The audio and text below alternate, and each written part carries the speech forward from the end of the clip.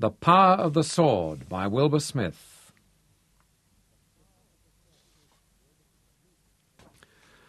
The fog smothered the ocean, muting all colour and sound. It undulated and seethed as the first eddy of the morning breeze washed in towards the land.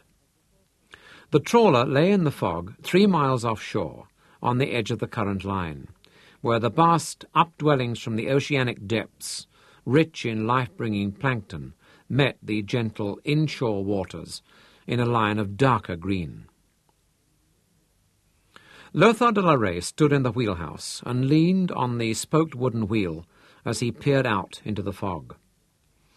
He loved these quiet, charged minutes of waiting in the dawn.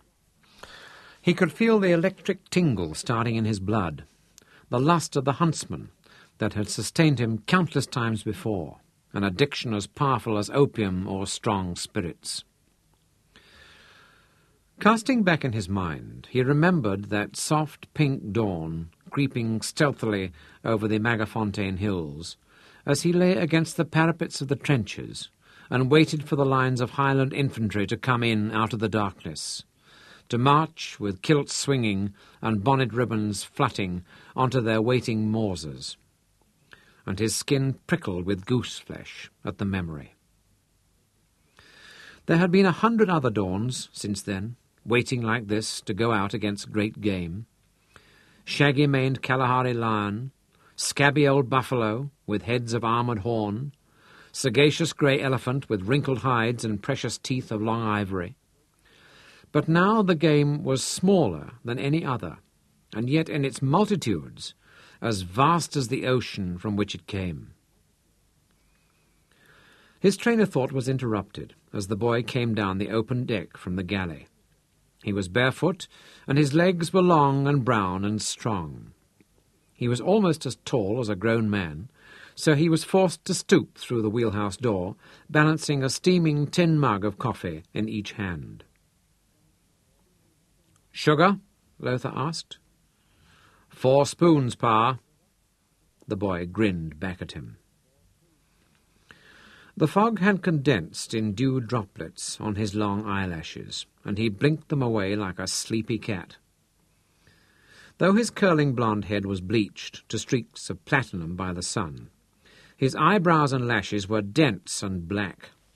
They framed and emphasized his amber-coloured eyes.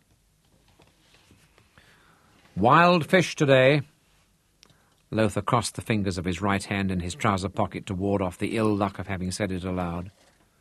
"We need it," he thought. "To survive, we need good wild fish." 5 years previously, he had succumbed once more to the call of the hunter's horn, to the lure of the chase and the wilds.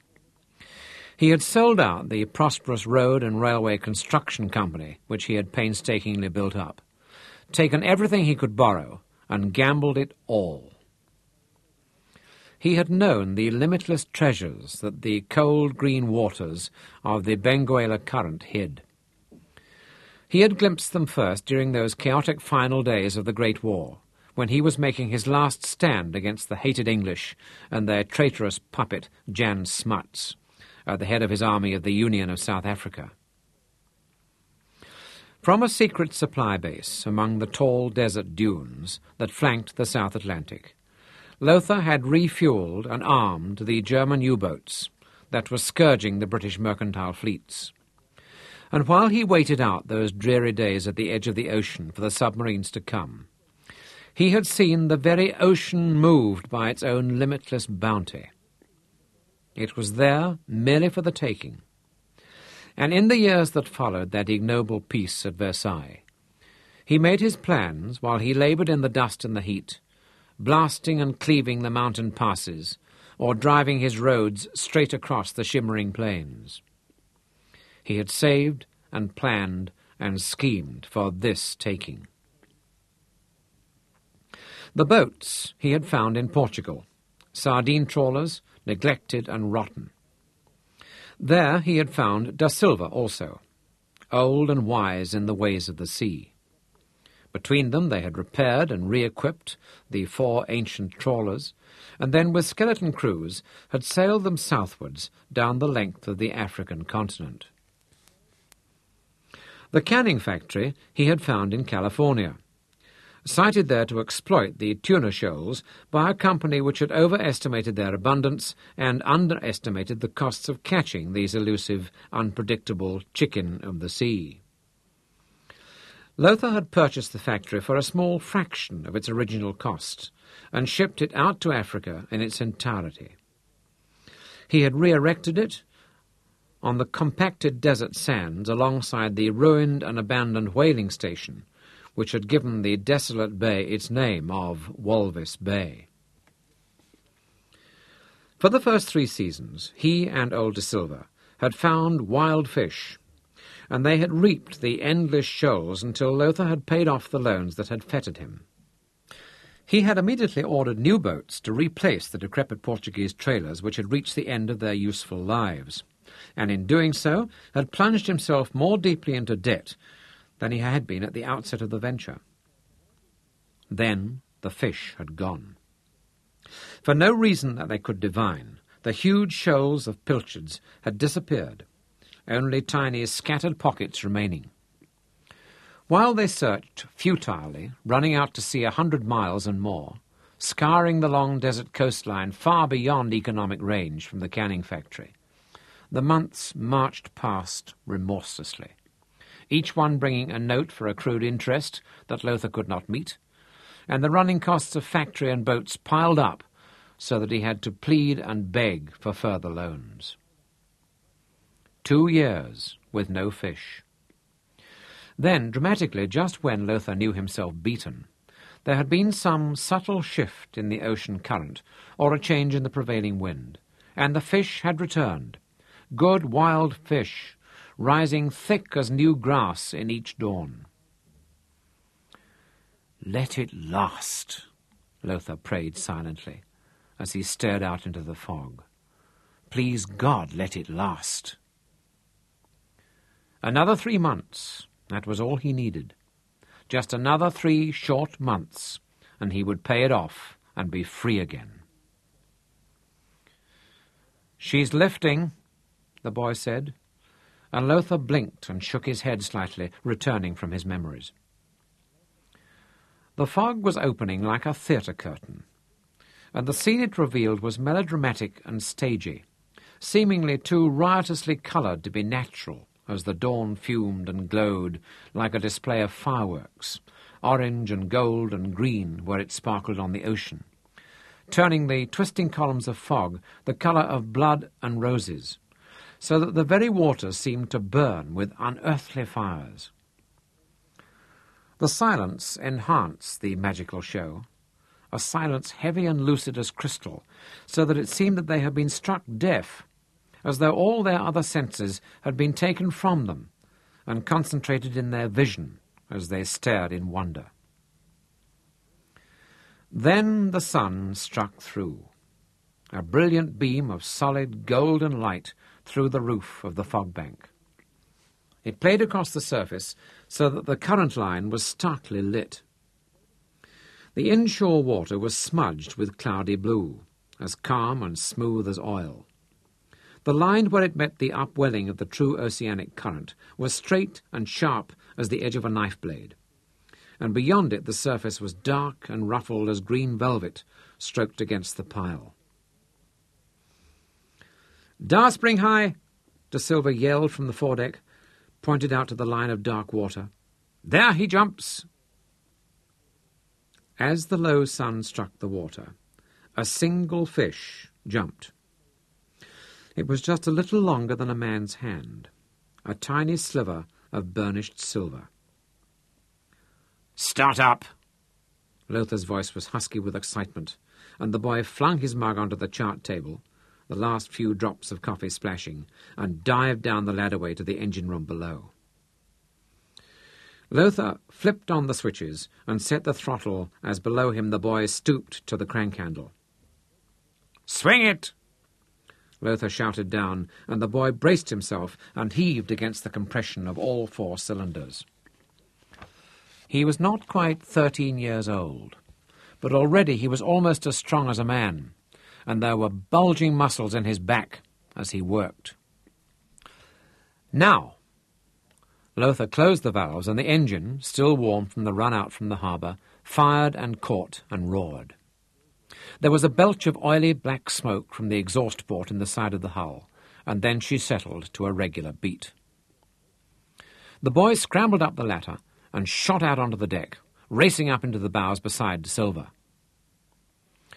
Lothar swung the bows over, and they ran down on the current line. The fog blew away, and they saw the other boats. They, too, had been lying quietly in the fog bank, waiting for the first rays of the sun. But now they were running down eagerly on the current line, their wakes cutting long, rippling V's across the placid surface, and the bow waves creaming and flashing in the new sunlight. Along each rail, the crews craned out to peer ahead, and the jabber of their excited voices carried above the beat of the engines. From the glassed wheelhouse, Lothar had an all-round view over the working areas of the 50-foot trawler, and he made one final check of the preparations. The long net was laid out down the starboard rail, the cork line coiled into meticulous spirals.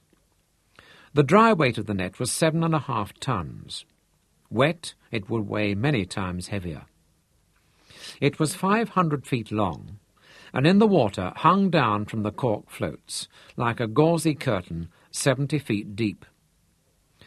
It had cost Lothar over £5,000, more money than an ordinary fisherman would earn in 20 years of unremitting toil. And each of his other 3 boats was so equipped. From the starn, secured by a heavy painter, each trawler towed its bucky, an 18-foot-long, clinker-built dinghy. With one long, hard glance, Lothar satisfied himself that all was ready for the throw, and then looked ahead, just as another fish jumped. This time it was so close that he could see the dark lateral lines along its gleaming flank, and the colour difference, ethereal green above the line and hard, gleaming silver below. Then it plopped back, leaving a dark dimple on the surface. As though it was a signal, instantly the ocean came alive. The waters turned dark, as though suddenly shaded by heavy cloud. But this cloud was from below, rising up from the depths, and the waters roiled as though a monster moved beneath them. "Wild fish!" screamed De Silva, turning his weathered and creased brown face back over his shoulder towards Lothar, and at the same time spreading his arms to take in the sweep of ocean, which moved with fish. A mile wide, and so deep that its far edge was hidden in the lingering fog banks, a single dark shoal lay before them. In all the years as a hunter, Lothar had never seen such an accumulation of life, such a multitude of a single species. Besides this, the locusts that could curtain and block off the African noon sun, and the flocks of tiny quelea birds, whose combined weight broke down the boughs from the great trees on which they roosted, were insignificant. Even the crews of the racing trawlers fell silent and stared in awe as the shoal broke the surface, and the waters turned white and sparkled like a snowbank. Countless millions of tiny, scaly bodies caught the sunlight as they were lifted clear of the water by the press of an infinity of their own kind beneath them. De Silva was the first to rouse himself. He turned and ran back down the deck, quick and agile as a youth, pausing only at the door of the wheelhouse. "Maria, Mother of God, grant we still have a net when this day ends." It was a poignant warning, and then the old man ran to the starn and scrambled over the gunwale into the trailing dinghy, while at his example the rest of the crew roused themselves and hurried to their stations. "Manfred!" Lothar called his son, and the boy who had stood mesmerized in the bows bobbed his head obediently and ran back to his father. "Take the wheel." It was an enormous responsibility for one so young, but Manfred had proved himself so many times before that Lothar felt no misgiving as he ducked out of the wheelhouse. In the bows he signalled without looking over his shoulder, and he felt the deck cant beneath his feet as Manfred spun the wheel, following his father's signal to begin a wide circle around the shoal. "So much fish," Lothar whispered. As his eyes estimated distance and wind and current, old Da Silva's warning was in the forefront of his calculations. The trawler and its net could handle 150 tons of these nimble silver pilchards. With skill and luck, perhaps 200 tons. Before him lay a shoal of millions of tons of fish. An injudicious throw could fill the net with 10 or 20,000 tons, whose weight and momentum could rip the mesh to tatters, might even tear the entire net loose, snapping the main cork line, or pulling the bollards from the deck and dragging it down into the depths.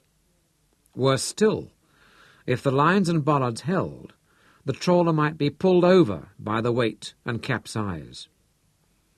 Lothar might lose not only a valuable net, but the boat and the lives of his crew and his son as well. Involuntarily, he glanced over his shoulder, and Manfred grinned at him through the window of the wheelhouse, his face alight with excitement. With his dark amber eyes glowing and white teeth flashing, he was an image of his mother, and Lothar felt a bitter pang before he turned back to work. Those few moments of inattention had nearly undone Lothar. The trawler was rushing down on the shoal. Within moments it would drive over the mass of fish, and they would sound. The entire shoal, moving in that mysterious unison as though it were a single organism, would vanish back into the ocean depths. Sharply he signalled the turn away, and the boy responded instantly. The trawler spun on its heel, and they bore down the edge of the shoal, keeping 50 feet off, waiting for the opportunity. Another quick glance around showed Lothar that his other skippers were warily backing off also, daunted by the sheer mass of pilchards they were circling. Swart Hendrik glared across at him, a huge black bull of a man with his bald head shining like a cannonball in the early sunlight. Companion of war and 100 desperate endeavours, like Lothar, he had readily made the transition from land to sea, and now was as skilled a fisherman as once he had been a hunter of ivory and of men. Lothar flashed him the underhand cut-out signal for caution and danger, and Swart Hendrik laughed soundlessly and waved an acknowledgment. Gracefully as dancers, the 4 boats weaved and pirouetted around the massive shoal as the last shreds of the fog dissolved and blew away on the light breeze. The sun cleared the horizon, and the distant dunes of the desert glowed like bronze fresh from the forge, a dramatic backdrop to the developing hunt. Still, the massed fish held its compact formation, and Lothar was becoming desperate. They had been on the surface for over an hour now, and that was longer than usual. At any moment they might sound and vanish, and not one of his boats had thrown a net. They were thwarted by abundance, beggars in the presence of limitless treasure, and Lothar felt a recklessness rising in him. He had waited too long already. "Throw and be damned," he thought, and signalled Manfred in closer, narrowing his eyes against the glare as they turned into the sun. Before he could commit himself to folly, he heard Da Silva whistle, and when he looked back, the Portuguese was standing on the thwart of the dinghy and gesticulating wildly. Behind them, the shoal was beginning to bulge. The solid circular mass was altering shape. Out of it grew a tentacle, a pimple. No, it was more the shape of a head on a thin neck, as part of the shoal detached itself from the main body. This was what they had been waiting for. "Manfred!" Lothar yelled and windmilled his right arm. The boy spun the wheel, and she came around and they went tearing back, aiming the bows at the neck of the shoal like the blade of an executioner's axe. "Slow down!" Lothar flapped his hand, and the trawler checked. Gently she nosed up to the narrow neck of the shoal. The water was so clear that Lothar could see the individual fish, each encapsulated in its rainbow of prismed sunlight, and beneath the dark green bulk of the rest of the shoal as dense as an iceberg. Delicately, Lothar and Manfred eased the trawler's bows into the living mass, the propeller barely turning so as not to alarm it and force it to sound. The narrow neck split before the bows, and the small pocket of fish that was the bulge detached itself. Like a sheepdog with its flock, Lothar worked them clear, backing and turning and easing ahead, as Manfred followed his hand signals. "Still too much," Lothar muttered to himself. They had separated a minute portion of the shoal from the main body, but Lothar estimated it was still well over 1,000 tons, even more depending on the depth of fish beneath that he could only guess at. It was a risk, a high risk. From the corner of his eye he could see Da Silva agitatedly signalling caution, and now he whistled, squeaking with agitation. The old man was afraid of this much fish, and Lothar grinned. His yellow eyes narrowed and glittered like polished topaz as he signalled Manfred up to throwing speed and deliberately turned his back on the old man. At 5 knots, he checked Manfred and brought him around in a tight turn, forcing the pocket of fish to bunch up in the centre of the circle. And then, as they came around the second time, and the trawler passed downwind of the shoal, Lothar spun to face the starn and cupped both hands to his mouth. "Los!" he bellowed. "Throw her loose!" The black Herrero crewman, standing on the starn, flipped the slippery knot that held the painter of the dinghy and threw it overboard. The little wooden dinghy, with Da Silva clinging to the gunwale and still howling protests, fell away behind them, bobbing in their wake, and it pulled the end of the heavy brown net over the side with it. As the trawler steamed in its circle about the shoal, the coarse brown mesh rasped and hissed out over the wooden rail. The cork line uncoiled like a python and streamed overside, an umbilical cord between the trawler and the dinghy. Coming around across the wind, the line of corks, evenly spaced as the beads on a string, formed a circle around the dense, dark shoal. And now the dinghy, with Da Silva, slumped in resignation, was dead ahead. Manfred balanced the wheel against the drag of the great net, making minute adjustments as he laid the trawler alongside the rocking dinghy and shut the throttle as they touched lightly. Now the net was closed, hemming in the shoal, and Da Silva scrambled up the side of the trawler with the ends of the heavy 3-inch manila lines over his shoulder. "You'll lose your net," he howled at Lothar. "Only a crazy man would close the purse on this shoal. They'll run away with your net. St. Anthony and the blessed St. Mark are my witnesses." But under Lothar's terse direction, the Herrero crewmen were already into the routine of net recovery. 2 of them lifted the main cork line off Da Silva's shoulders and made it fast, while another was helping Lothar lead the purse line to the main winch. "It's my net and my fish," Lothar grunted at him as he started the winch with a clattering roar. "Get the bucky hooked on." The net was hanging 70 feet deep into the clear green water, but the bottom was open.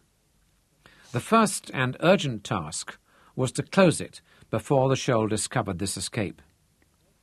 Crouching over the winch, the muscles in his bare arms knotting and bunching beneath the tanned brown skin, Lothar was swinging his shoulders rhythmically as he brought the purse line in, hand over hand, around the revolving drum of the winch. The purse line, running through the steel rings around the bottom of the net, was closing the mouth like the drawstring of a monstrous tobacco pouch.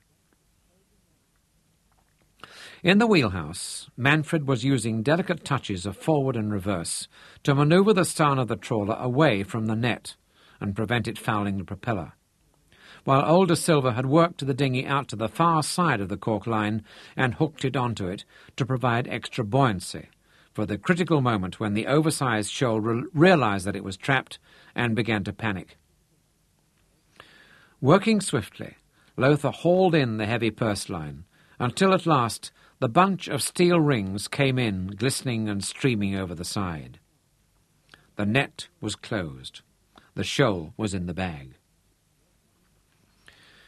With sweat running down his cheeks and soaking his shirt, Lothar leaned against the gunwale so winded that he could not speak. His long silver-white hair, heavy with sweat, streamed down over his forehead and into his eyes as he gesticulated to De Silva. The cork line was laid out in a neat circle on the gentle undulating swells of the cold green Benguela current, with the bucky hooked onto the side farthest from the trawler. But as Lothar watched it, gasping and heaving for breath, the circle of bobbing corks changed shape, elongating swiftly as the shoal felt the net for the first time, and in a concerted rush pushed against it.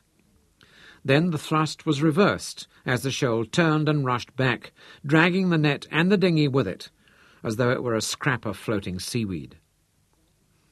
The power of the shoal was as irresistible as Leviathan. "By God, we've got even more than I reckoned," Lothar panted. Then, rousing himself, he flicked the wet blonde hair from his eyes and ran to the wheelhouse. The shoal was surging back and forth in the net, tossing the dinghy about lightly on the churning waters, and Lothar felt the deck of the trawler list sharply under him as the mass of fish dragged abruptly on the heavy lines. De Silva was right. "They are going crazy," he whispered, and reached for the handle of the foghorn. He blew 3 sharp, ringing blasts, the request for assistance, and as he ran back onto the deck, he saw the other 3 trawlers turn and race towards him. None of them had as yet plucked up the courage to throw their own nets at the huge shoal. "Hurry, damn you! Hurry!" Lothar snarled ineffectually at them, and then at his crew, "All hands to dry up!" His crew hesitated, hanging back, reluctant to handle that net. "Move, you black bastards!" Lothar bellowed at them, setting the example by leaping to the gunwale. They had to compress the shoal, pack the tiny fish so closely as to rob them of their strength.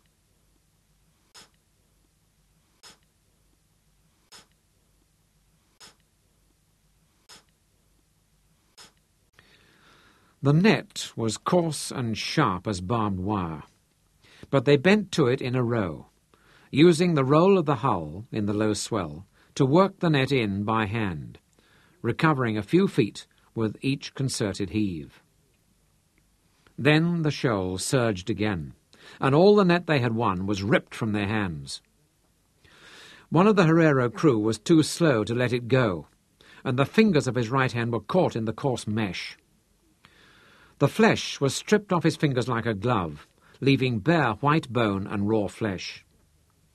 He screamed and clutched the maimed hand to his chest, trying to staunch the spurt of bright blood. It sprayed into his own face and ran down the sweat-polished black skin of his chest and belly and soaked into his breeches. "Manfred!" Lothar yelled. "See to him!" And he switched all his attention back to the net. The shoal was sounding, dragging one end of the cork line below the surface, and a small part of the shoal escaped over the top, spreading like dark green smoke across the bright waters. "Good riddance," Lothar muttered, but the vast bulk of the shoal was still trapped, and the cork line bobbed to the surface.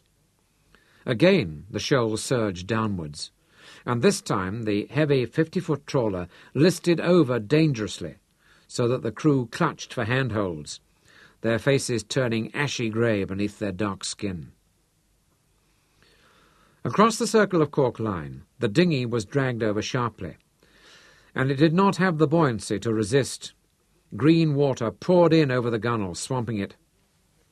"Jump!" Lothar yelled at the old man. "Get clear of the net!" They both understood the danger. The previous season, one of their crew had fallen into the net. The fish had immediately pushed against him in unison, driving him below the surface, fighting against the resistance of his body in their efforts to escape. When, hours later, they had at last recovered the corpse from the bottom of the net, they had found that the fish had been forced by their own efforts and the enormous pressures into the depths of the trapped shoal, into all the man's body openings. They had thrust down his open mouth into his belly. They had been driven like silver daggers into the eye sockets, displacing the eyeballs and entering the brain. They had even burst through the threadbare stuff of his breeches and penetrated his anus, so that his belly and bowels were stuffed with dead fish, and he was bloated like a grotesque balloon. It was a sight none of them would ever forget. "Get clear of the net!" Lothar screamed again, and De Silva threw himself over the far side of the sinking dinghy just as it was dragged beneath the surface. He splashed frantically as his heavy sea boots began to drag him under. However, Swart Hendrik was there to rescue him. He laid his trawler neatly alongside the bulging cork line, and two of his crew hauled De Silva up the side, while the others crowded the rail and, under Swart Hendrik's direction, hooked onto the far side of the net. "If only the net holds," Lothar grunted, for the two other trawlers had come up now and fastened onto the cork line. The four big boats formed a circle around the captive shoal, and working in a frenzy, the crewmen stooped over the net and started to dry up. Foot by foot, they hauled up the net, 12 men on each trawler, even Manfred taking his place at his father's shoulder. They grunted and heaved and sweated, fresh blood on their torn hands when the shoal surged, and burning agony in their backs and bellies. But slowly, an inch at a time, they subdued the huge shoal, until at last it was dried up, and the upper fish were flapping helplessly high and dry on the compacted mass of their fellows, who were drowning and dying in the crush. "Dip them out!" Lothar shouted, and on each of the trawlers the 3 dip men pulled the long-handled dip nets from the racks over the top of the wheelhouses and dragged them down the deck. The dip nets were the same shape as a butterfly net, or those little hand nets with which children catch shrimps and crabs in rock pools at the seaside. The handles of these nets, however, were 30 feet long, and the net purse could scoop up a ton of living fish at a time. At 3 points around the steel ring that formed the mouth of the net were attached manila lines. These were spliced to the heavier winch line by which the dip net was lifted and lowered.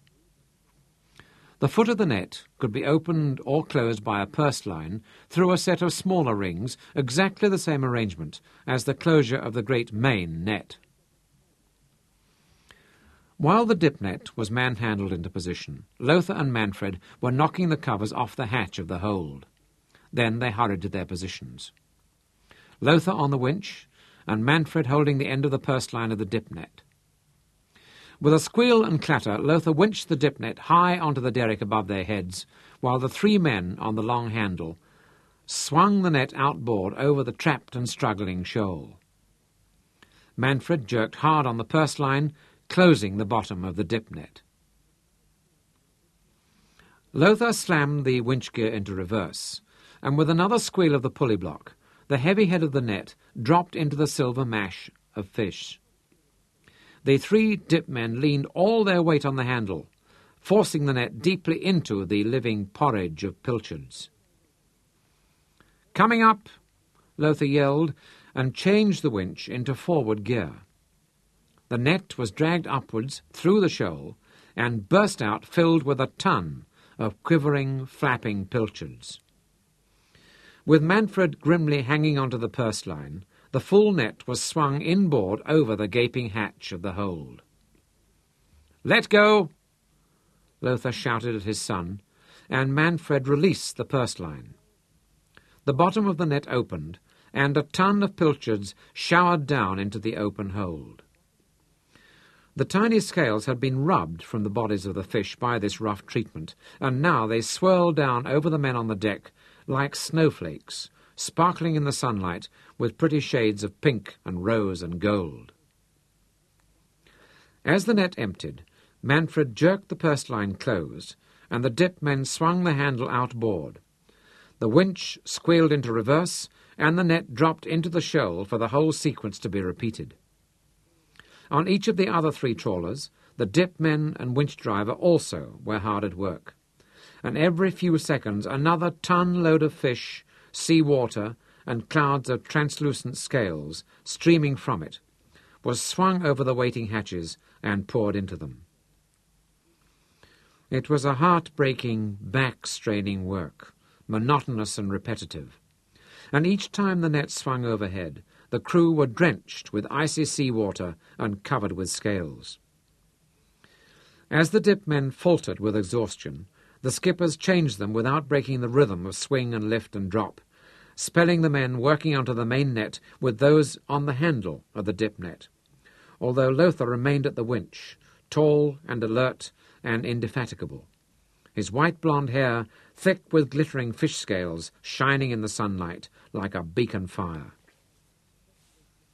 "Silver threepennies," he grinned to himself, as the fish showered into the holds on all 4 of his trawlers. "Shiny threepenny bits, not fish. We will take in a deck-load of tickies today." Tikkie was the slang for a threepenny coin. "Deck-load!" He bellowed across the diminishing circle of the main net to where Swart Hendrik worked at his own winch, stripped to the waist and glistening like polished ebony. "Deck-load!" he bellowed back at Lothar, revelling in the physical effort which allowed him to flaunt his superior strength in the faces of his crew. Already the holds of the trawlers were brimming full. Each of them had over 150 tons aboard, and now they were going to deck-load. Again, it was a risk. Once loaded, the boats could not be lightened again until they reached harbour and were pumped out into the factory. Deck-loading would burden each hull with another 100 tons of dead weight, far over the safe limit. If the weather turned, if the wind switched into the northwest, then the giant sea that would build up rapidly would hammer the overloaded trawlers into the cold green depths. "The weather will hold," Lothar assured himself as he toiled at the winch. He was on the crest of a wave. Nothing could stop him now. He had taken one fearsome risk, and it had paid him with nearly 1,000 tons of fish. 4 deckloads of fish, worth £50 a ton in profits. £50,000 in a single throw. The greatest stroke of fortune of his life. He could have lost the net, or his boat, or his life. Instead, he had paid off his debts with one throw of the net. "By God," he whispered, as he slaved at the winch, "nothing can go wrong now.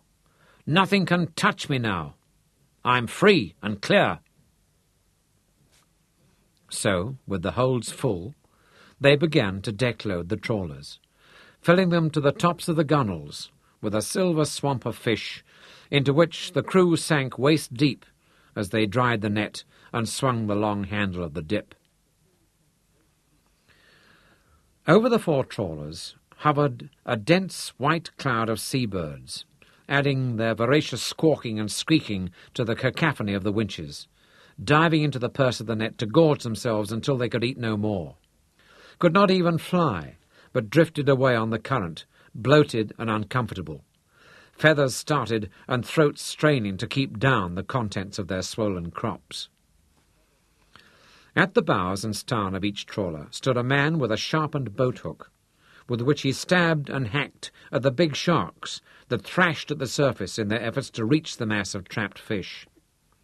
Their razor-sharp triangular fangs could cut through even the tough mesh of the net.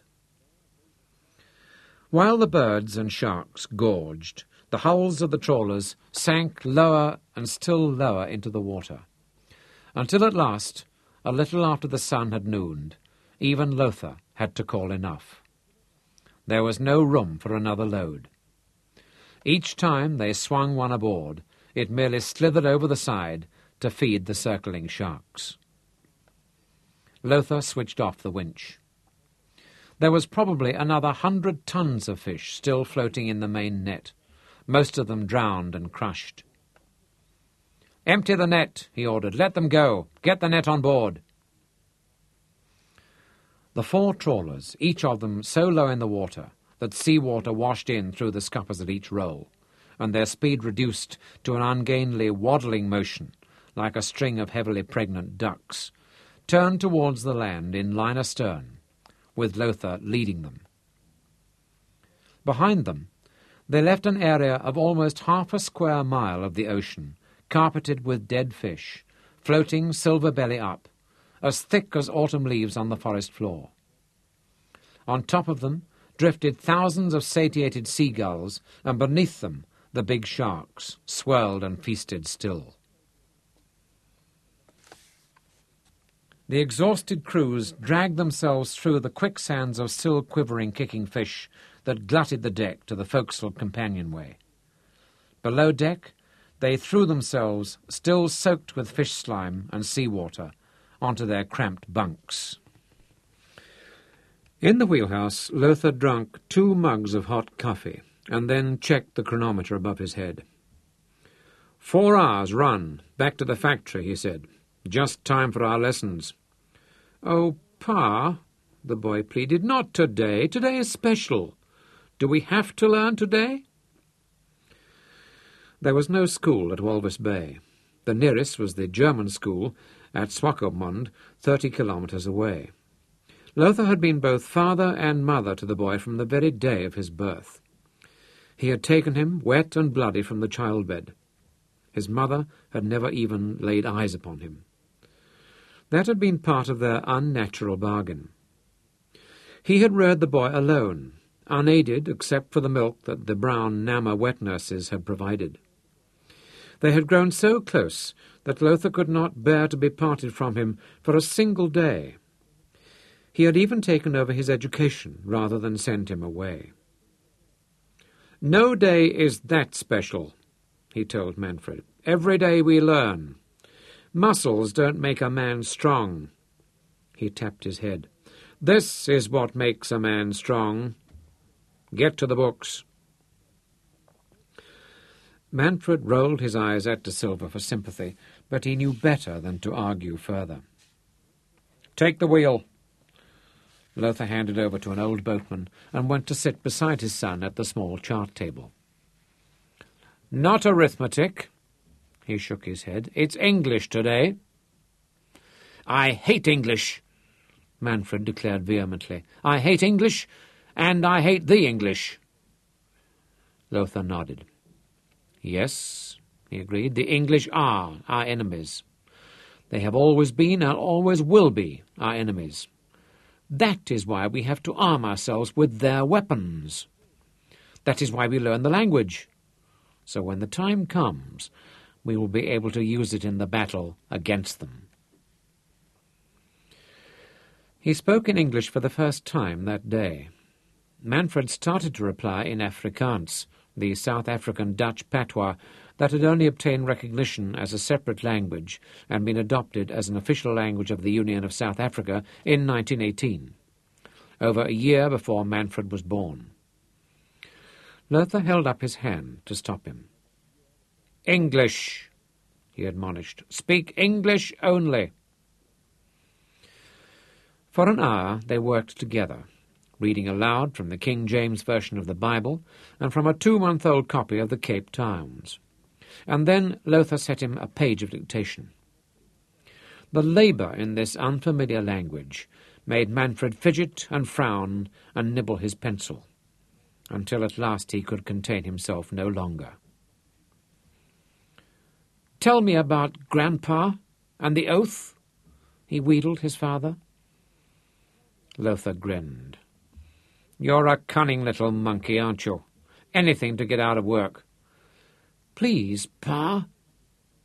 I've told you 100 times. Tell me again. It's a special day.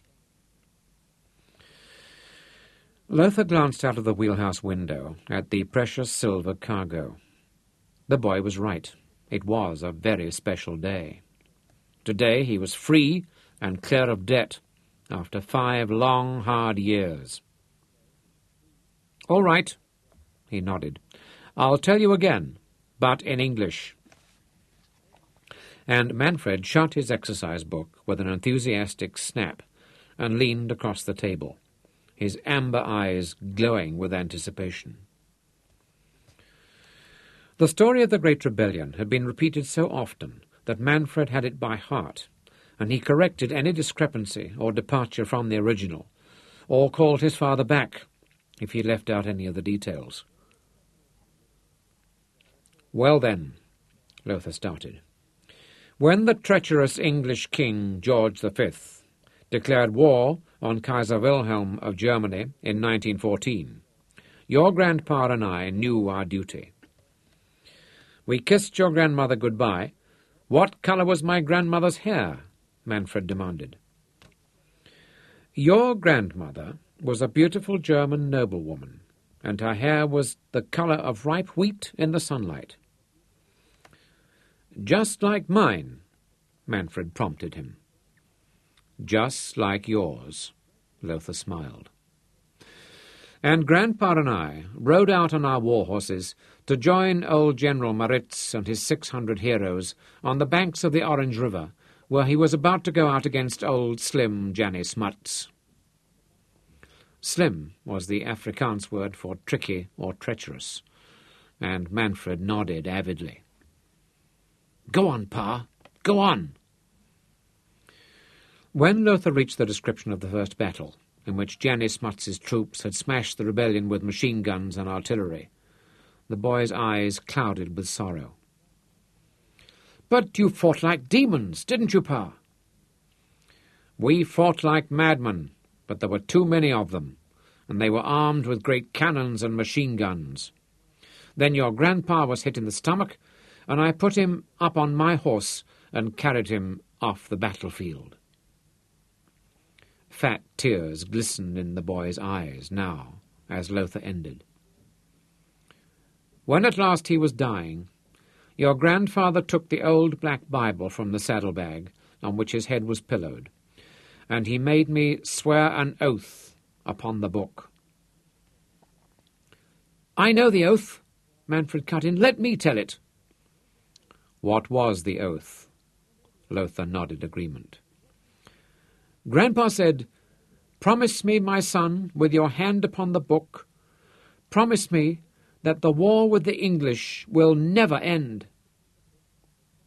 Yes, Lothar nodded again. That was the oath. The solemn oath I made to my father as he lay dying. He reached out and took the boy's hand and squeezed it hard. Older Silver broke the mood. He coughed and hawked and spat through the wheelhouse window. You should be ashamed, filling the child's head with hatred and death, he said. And Lothar stood up abruptly. Guard your mouth, old man, he warned. This is no business of yours. Thank the Holy Virgin, De Silva grumbled, for that is devil's business indeed. Lothar scowled and turned away from him. Manfred, that's enough for today. Put the books away. He swung out of the wheelhouse and scrambled up onto the roof. As he settled comfortably against the coaming, he took a long black cheroot from his top pocket and bit off the tip. He spat the stub overside and patted his pockets for the matches. The boy stuck his head over the edge of the coaming, hesitated shyly, and when his father did not send him away, sometimes he was moody and withdrawn and wanted to be alone, Manfred crept up and sat beside him. Lothar cupped his hands around the flare of the match and sucked the cheroot smoke down deeply into his lungs, and then he held up the match and let the wind extinguish it. He flicked it overboard and let his arm fall casually over his son's shoulders. The boy shivered with delight. Physical display of affection from his father was so rare, and he pressed closer to him and sat still as he could, barely breathing, so as not to disturb or spoil the moment. The little fleet ran in towards the land and turned the sharp northern horn of the bay. The seabirds were returning with them, squadrons of yellow-throated gannets in long, regular lines skimming low over the cloudy green waters, and the lowering sun gilded them and burned upon the tall bronze dunes that rose like a mountain range behind the tiny, insignificant cluster of buildings that stood at the edge of the bay. "I hope Willem has had enough sense to fire up the boilers," Lothar murmured. "We have enough work here to keep the factory busy all night and all tomorrow." "We'll never be able to can all this fish," the boy whispered. "No. We will have to turn most of it to fish oil and fish meal." Lothar broke off and stared across the bay. Manfred felt his body stiffen, and then, to the boy's dismay, he lifted his arm off his son's shoulders and shaded his eyes. "The bloody fool!" he growled. With his hunter's vision, he had picked out the distant stack of the factory boiler house. It was smokeless. "What the hell is he playing at?" Lothar leapt to his feet and balanced easily against the trawler's motion. "He has let the boilers go cold. It will take 5 or 6 hours to refire them, and our fish will begin to spoil. Damn him! Damn him to hell!" Raging still, Lothar dropped down to the wheelhouse. As he yanked the foghorn to alert the factory, he snapped, "With the money from the fish, I'm going to buy one of Marconi's newfangled shortwave radio machines, so we can talk to the factory while we're at sea. Then this sort of thing won't happen." He broke off again and stared. "What the hell is going on?" He snatched the binoculars from the bin next to the control panel and focused them. They were close enough now to see the small crowd at the main doors of the factory.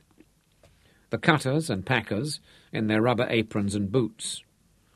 They should have been at their places in the factory. "There is Willem." The factory manager was standing on the end of the long wooden unloading jetty that thrust out into the still waters of the bay on its heavy teak pilings. "What the hell is he playing at? The boiler's cold and everybody hanging about outside?" There were 2 strangers with Willem, standing one on each side of him. They were dressed in dark civilian suits, and they had that self-important, puffed-up look of petty officialdom that Lothar knew and dreaded. "Tax collectors, or other civil servants," Lothar whispered, and his anger cooled and was replaced with unease. No minion of the government had ever brought him good news. "Trouble," he guessed. "Just now when I have 1,000 tons of fish to cook and can." Then he noticed the motor cars. They had been screened by the factory building until De Silva made the turn into the main channel that would bring the trawler up to the offloading jetty. There were 2 cars. One was a battered old T-model Ford, but the other, even though covered with a pale coating of fine desert dust, was a much grander machine. And Lothar felt his heart trip and his breathing alter.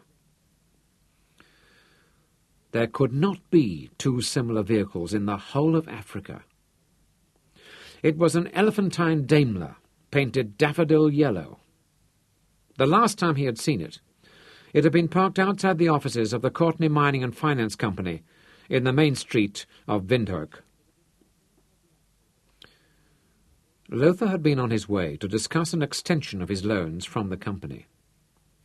He had stood on the opposite side of the wide, dusty, unpaved street and watched as she came down the broad marble steps, flanked by two of her obsequious employees in dark suits and high celluloid collars. One of them had opened the door of the magnificent yellow machine for her and bowed her into the driver's seat, while the other had run to take the crank handle. Scorning a chauffeur, she had driven off herself, not even glancing in Lotha's direction, and left him pale and trembling with the conflicting emotions that the mere sight of her had evoked. That had been almost a year before.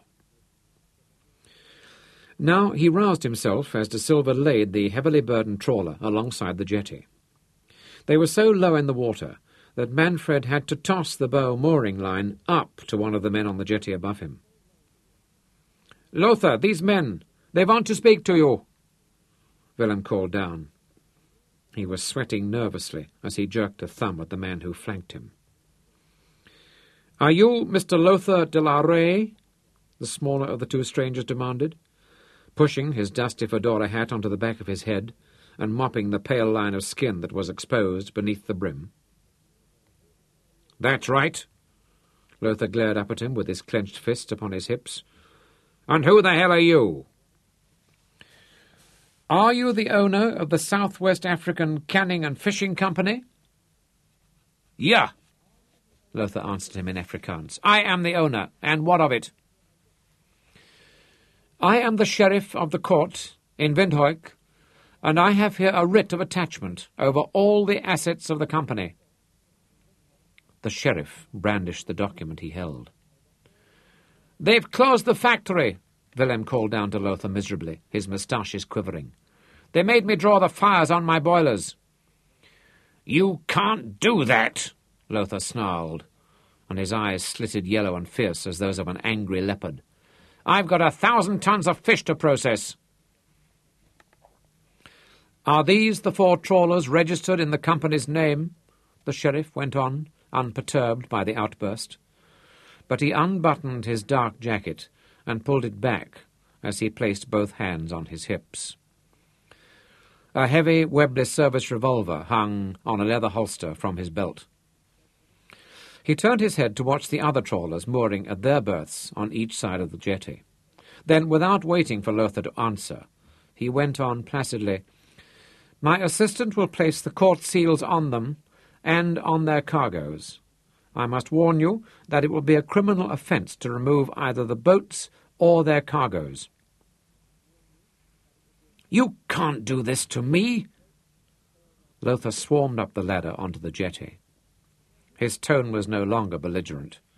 "I have to get my fish processed. Don't you understand? They'll be stinking to the heavens by tomorrow morning." "They are not your fish." The sheriff shook his head. "They belong to the Courtney Mining and Finance Company." He gestured to his assistant impatiently. "Get on with it, man." And he began to turn away. "She's here," Lotha called after him, and the sheriff turned back to face him again. "She's here," Lotha repeated. "That's her car. She has come herself, hasn't she?" The sheriff dropped his eyes and shrugged, but Willem gobbled a reply. "Yes, she's here. She's waiting in my office." Lotha turned away from the group and strode down the jetty, his heavy oilskin breeches rustling and his fists still bunched as though he were going into a fight. The agitated crowd of factory hands were waiting for him at the head of the jetty. "What is happening, boss?" they pleaded. "They won't let us work. What must we do, boss?" "Wait," Lotha ordered them brusquely. "I will fix this." "When will we get our pay, boss? We've got children." "You'll be paid," Lotha snapped. "I promise you that." It was a promise he could not keep, not until he had sold his fish. And he pushed his way through them and strode around the corner of the factory towards the manager's office. The Daimler was parked outside the door, and a boy leaned against the front mudguard of the big yellow machine. It was obvious that he was disgruntled and bored. He was perhaps a year older than Manfred, but an inch or so shorter, and his body was slimmer and neater. He wore a white shirt that had wilted a little in the heat, and his fashionable Oxford bags of grey flannel were dusty and too modish for a boy of his age. But there was an unstudied grace about him, and he was beautiful as a girl, with flawless skin and dark indigo eyes. Lothar came up short at the sight of him, and before he could stop himself, he said, "Chasseur!" The boy straightened up quickly and flicked the lock of dark hair off his forehead. "How do you know my name?" he asked, and despite his tone, the dark blue eyes sparkled with interest as he studied Lothar with a level, almost adult self-assurance.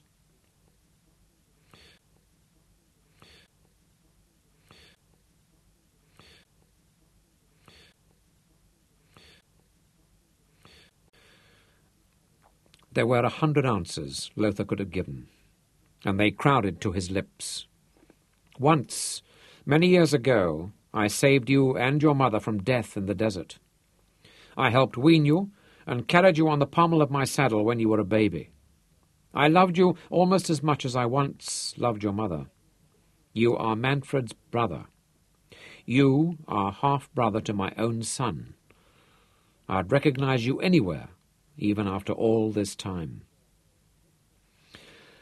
But instead he said, "Chasseur is the Bushman word for good water, the most precious substance in the Bushman world." "That's right," Chasseur Courtenay nodded. The man interested him. There was a restrained violence and cruelty in him, an impression of untapped strength, and his eyes were strangely light-coloured, almost yellow, like those of a cat. "You're right. It's a Bushman name, but my Christian name is Michel. That's French. My mother is French." "Where is she?" Lothar demanded, and Chasseur glanced at the office door. "She doesn't want to be disturbed," he warned, but Lothar de la Rey stepped past him so closely that Chasseur could smell the fish slime on his oilskins and see the small white fish scales stuck to his tanned skin. "You'd best knock." Chasseur dropped his voice, but Lothar ignored him and flung the door of the office open so that it crashed back on its hinges. He stood in the open door, and Chasseur could see past him. His mother rose from the straight-back chair by the window and faced the door. She was slim as a girl, and the yellow crepe de chine of her dress was draped over her small, fashionably flattened breasts, and was gathered in a narrow girdle low around her hips. Her narrow-brimmed cloche hat was pulled down, covering the dense, dark bush of her hair, and her eyes were huge and almost black. She looked very young, not much older than her son, until she raised her chin and showed the hard, determined line of her jaw, and the corners of her eyes lifted also, and those honey-coloured lights burned in their dark depths. Then she was formidable as any man Lothar had ever met. They stared at each other, assessing the changes that the years had wrought since their last meeting. "How old is she?" Lothar wondered, and then immediately remembered. "She was born an hour after midnight on the first day of the century. She is as old as the 20th century. That's why she was named Santaine. So she's 31 years old, and she still looks 19. As young as the day I found her, bleeding and dying in the desert, with the wounds of lion claws deep in her sweet young flesh." He has aged, Santaine thought. Those silver streaks in the blonde, those lines around the mouth and eyes. He'll be over 40 now, and he has suffered, but not enough. I am glad I didn't kill him. I'm glad my bullet missed his heart.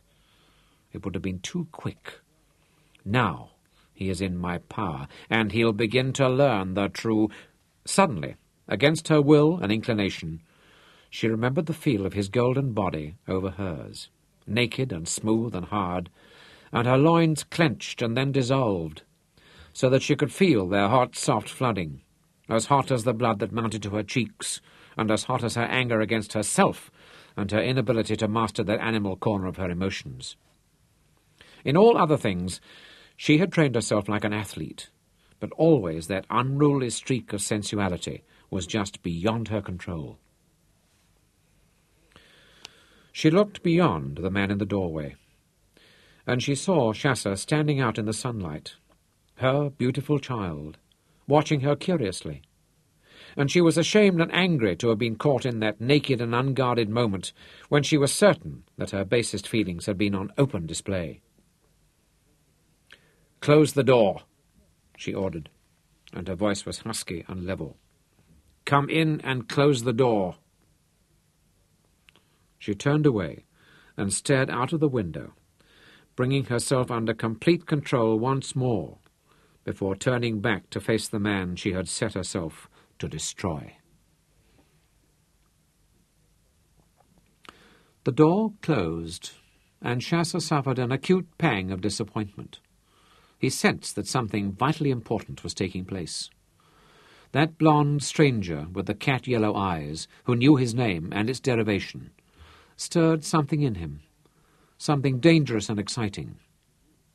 Then his mother's reaction, that sudden high colour coming up in her throat, into her cheeks, and something in her eyes that he had never seen before. Not guilt, surely. Then uncertainty, which was totally uncharacteristic.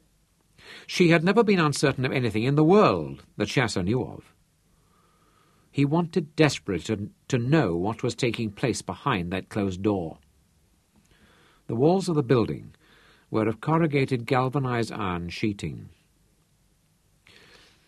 "If you want to know something, go and find out."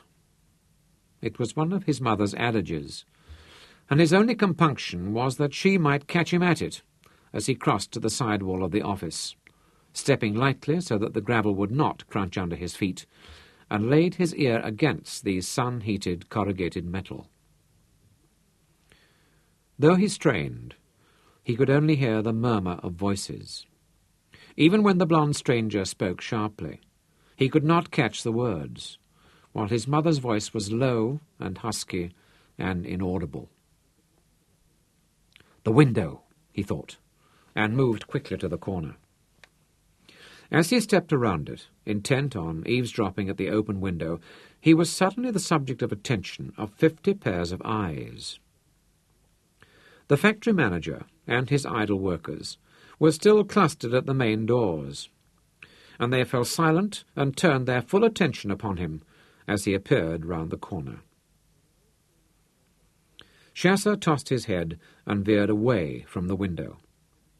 They were all still watching him, and he thrust his hands into the pockets of his Oxford bags, and, with an elaborate show of nonchalance, sauntered down towards the long wooden jetty, as though this had been his intention all along.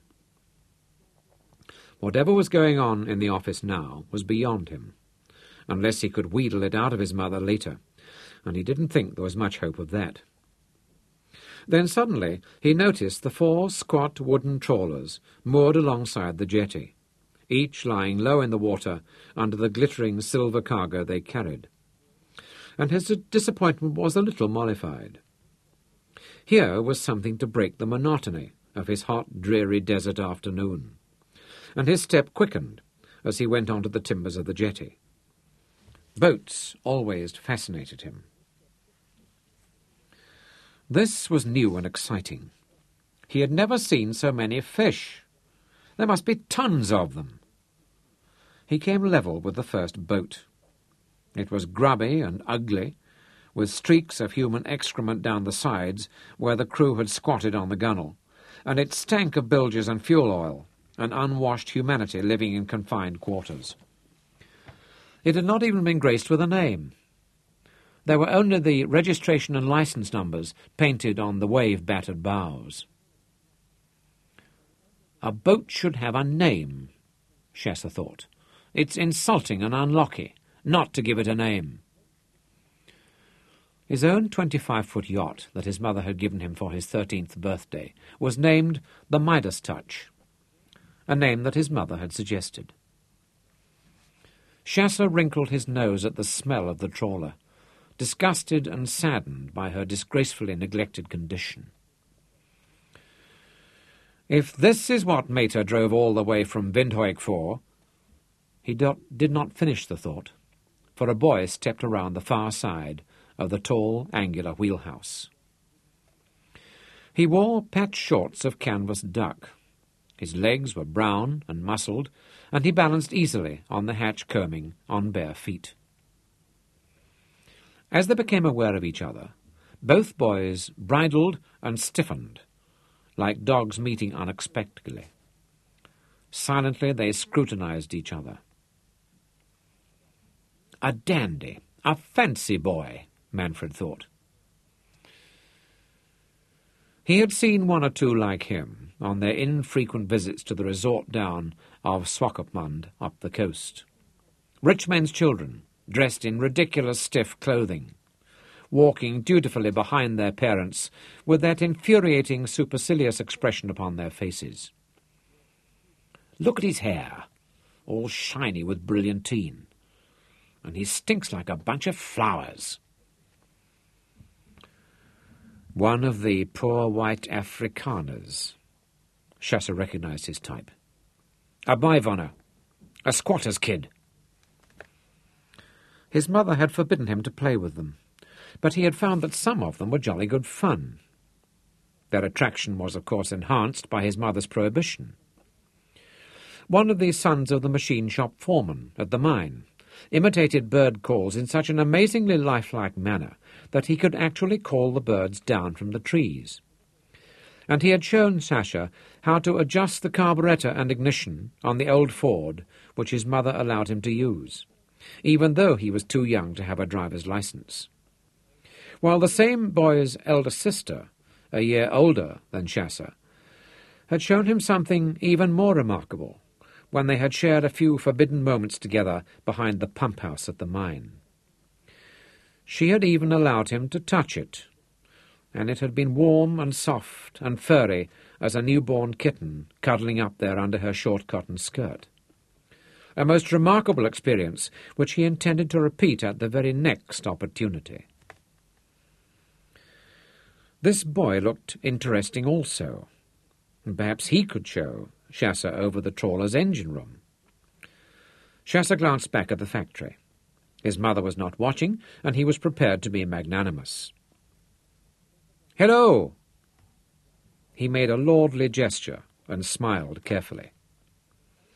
His grandfather, Sir Garrick Courtenay, the most important male person in his existence, was always admonishing him, "By birth you have a specially exalted position in society. This gives you not only benefit and privilege, but a duty also. A true gentleman treats those beneath his station, black or white, old or young, man or woman, with consideration and courtesy." "My name is Courtenay," Chasser told him. "Chasser Courtenay. My uncle is Sir Garrick Courtenay, and my mother is Mrs. Sontaine de la Thury Courtenay." He waited for the deference that those names usually commanded, and when it was not evident, he went on, rather lamely, "What's your name?" "My name is Manfred," the other boy replied in Afrikaans, and arched those dense black eyebrows over the amber eyes. They were so much darker than his streaked blonde hair that they looked as though they had been painted on. "Manfred de la Rey, and my grandfather, and my great-uncle, and my father were de la Rey also, and they shot the shit out of the English every time they met them." Chasser blushed at this unexpected attack and was on the point of turning away when he saw that there was an old man leaning in the window of the wheelhouse watching them, and two coloured crewmen had come up from the trawler's forecastle. He could not retreat. "We English won the war, and in 1914 we beat the hell out of the rebels," he snapped. We? Manfred repeated, and turned to his audience. This little gentleman, with perfume on his hair, won the war. The crewman chuckled encouragement. Smell him. His name should be Lily. Lily the perfumed soldier. Manfred turned back to him, and for the first time Chasser realized that he was taller by a good inch, and his arms were alarmingly thick and brown. So you are English, are you, Lily? Then you must live in London. Is that right, sweet Lily? Chasser had not expected a poor white boy to be so articulate, nor his wit to be so acerbic. Usually he was in control of any discussion. Of course I'm English, he affirmed furiously, and was seeking a final retort to end the exchange and allow him to retire in good order from a situation over which he was swiftly losing control. Then you must live in London, Manfred persisted. I live in Cape Town. Ha! Manfred turned to his growing audience. Svart Hendrik had come across the jetty from his own trawler, and all the crew were up from the forecastle. That's why they are called Soetpeel, Manfred announced. There was an outburst of delighted guffaws at the coarse expression. Manfred would never have used it if his father had been present. The translation was salt prick, and Chasser flushed and instinctively bunched his fists at the insult. A Soetpeel has one foot in London and the other in Cape Town, Manfred explained with relish, and his willy-wagger dangling in the middle of the salty old Atlantic Ocean. You'll take that back. Anger had robbed Chasser of a more telling rejoinder. He had never been spoken to in this fashion by one of his inferiors. Take it back? You mean like you pull back your salty foreskin when you play with it? Is that what you mean? Manfred asked. The applause had made him reckless, and he had moved closer, directly under the boy on the jetty. Chasser launched himself without warning, and Manfred had not anticipated that so soon. He had expected to trade a few more insults before they were both sufficiently worked up to attack each other. Chasser dropped 6 feet and hit him with the full weight of his body and his outrage. The wind was driven out of Manfred's lungs in a whoosh as, locked together, they went flying backwards into the morass of dead fish. They rolled over, and with a shock, Chasser felt the other boy's strength. His arms were as hard as timber bulks, and his fingers felt like iron butcher's hooks as he clawed for Chasser's face. Only surprise and Manfred's winded lungs saved him from immediate humiliation, and almost too late he remembered the admonitions of Jock Murphy, his boxing instructor. Don't let a bigger man force you to fight close. Fight him off. Keep him at arm's length. Manfred was clawing at his face, trying to get an arm around him in a half-Nelson, and they were floundering into the cold, slippery mass of fish. Chasser brought up his right knee, and as Manfred reared up over him, he drove it into his chest. Manfred gasped and reeled back, but then, as Chasser tried to roll away, he lunged forward again for the headlock. Chasser ducked his head and with his right hand forced Manfred's elbow up to break the grip.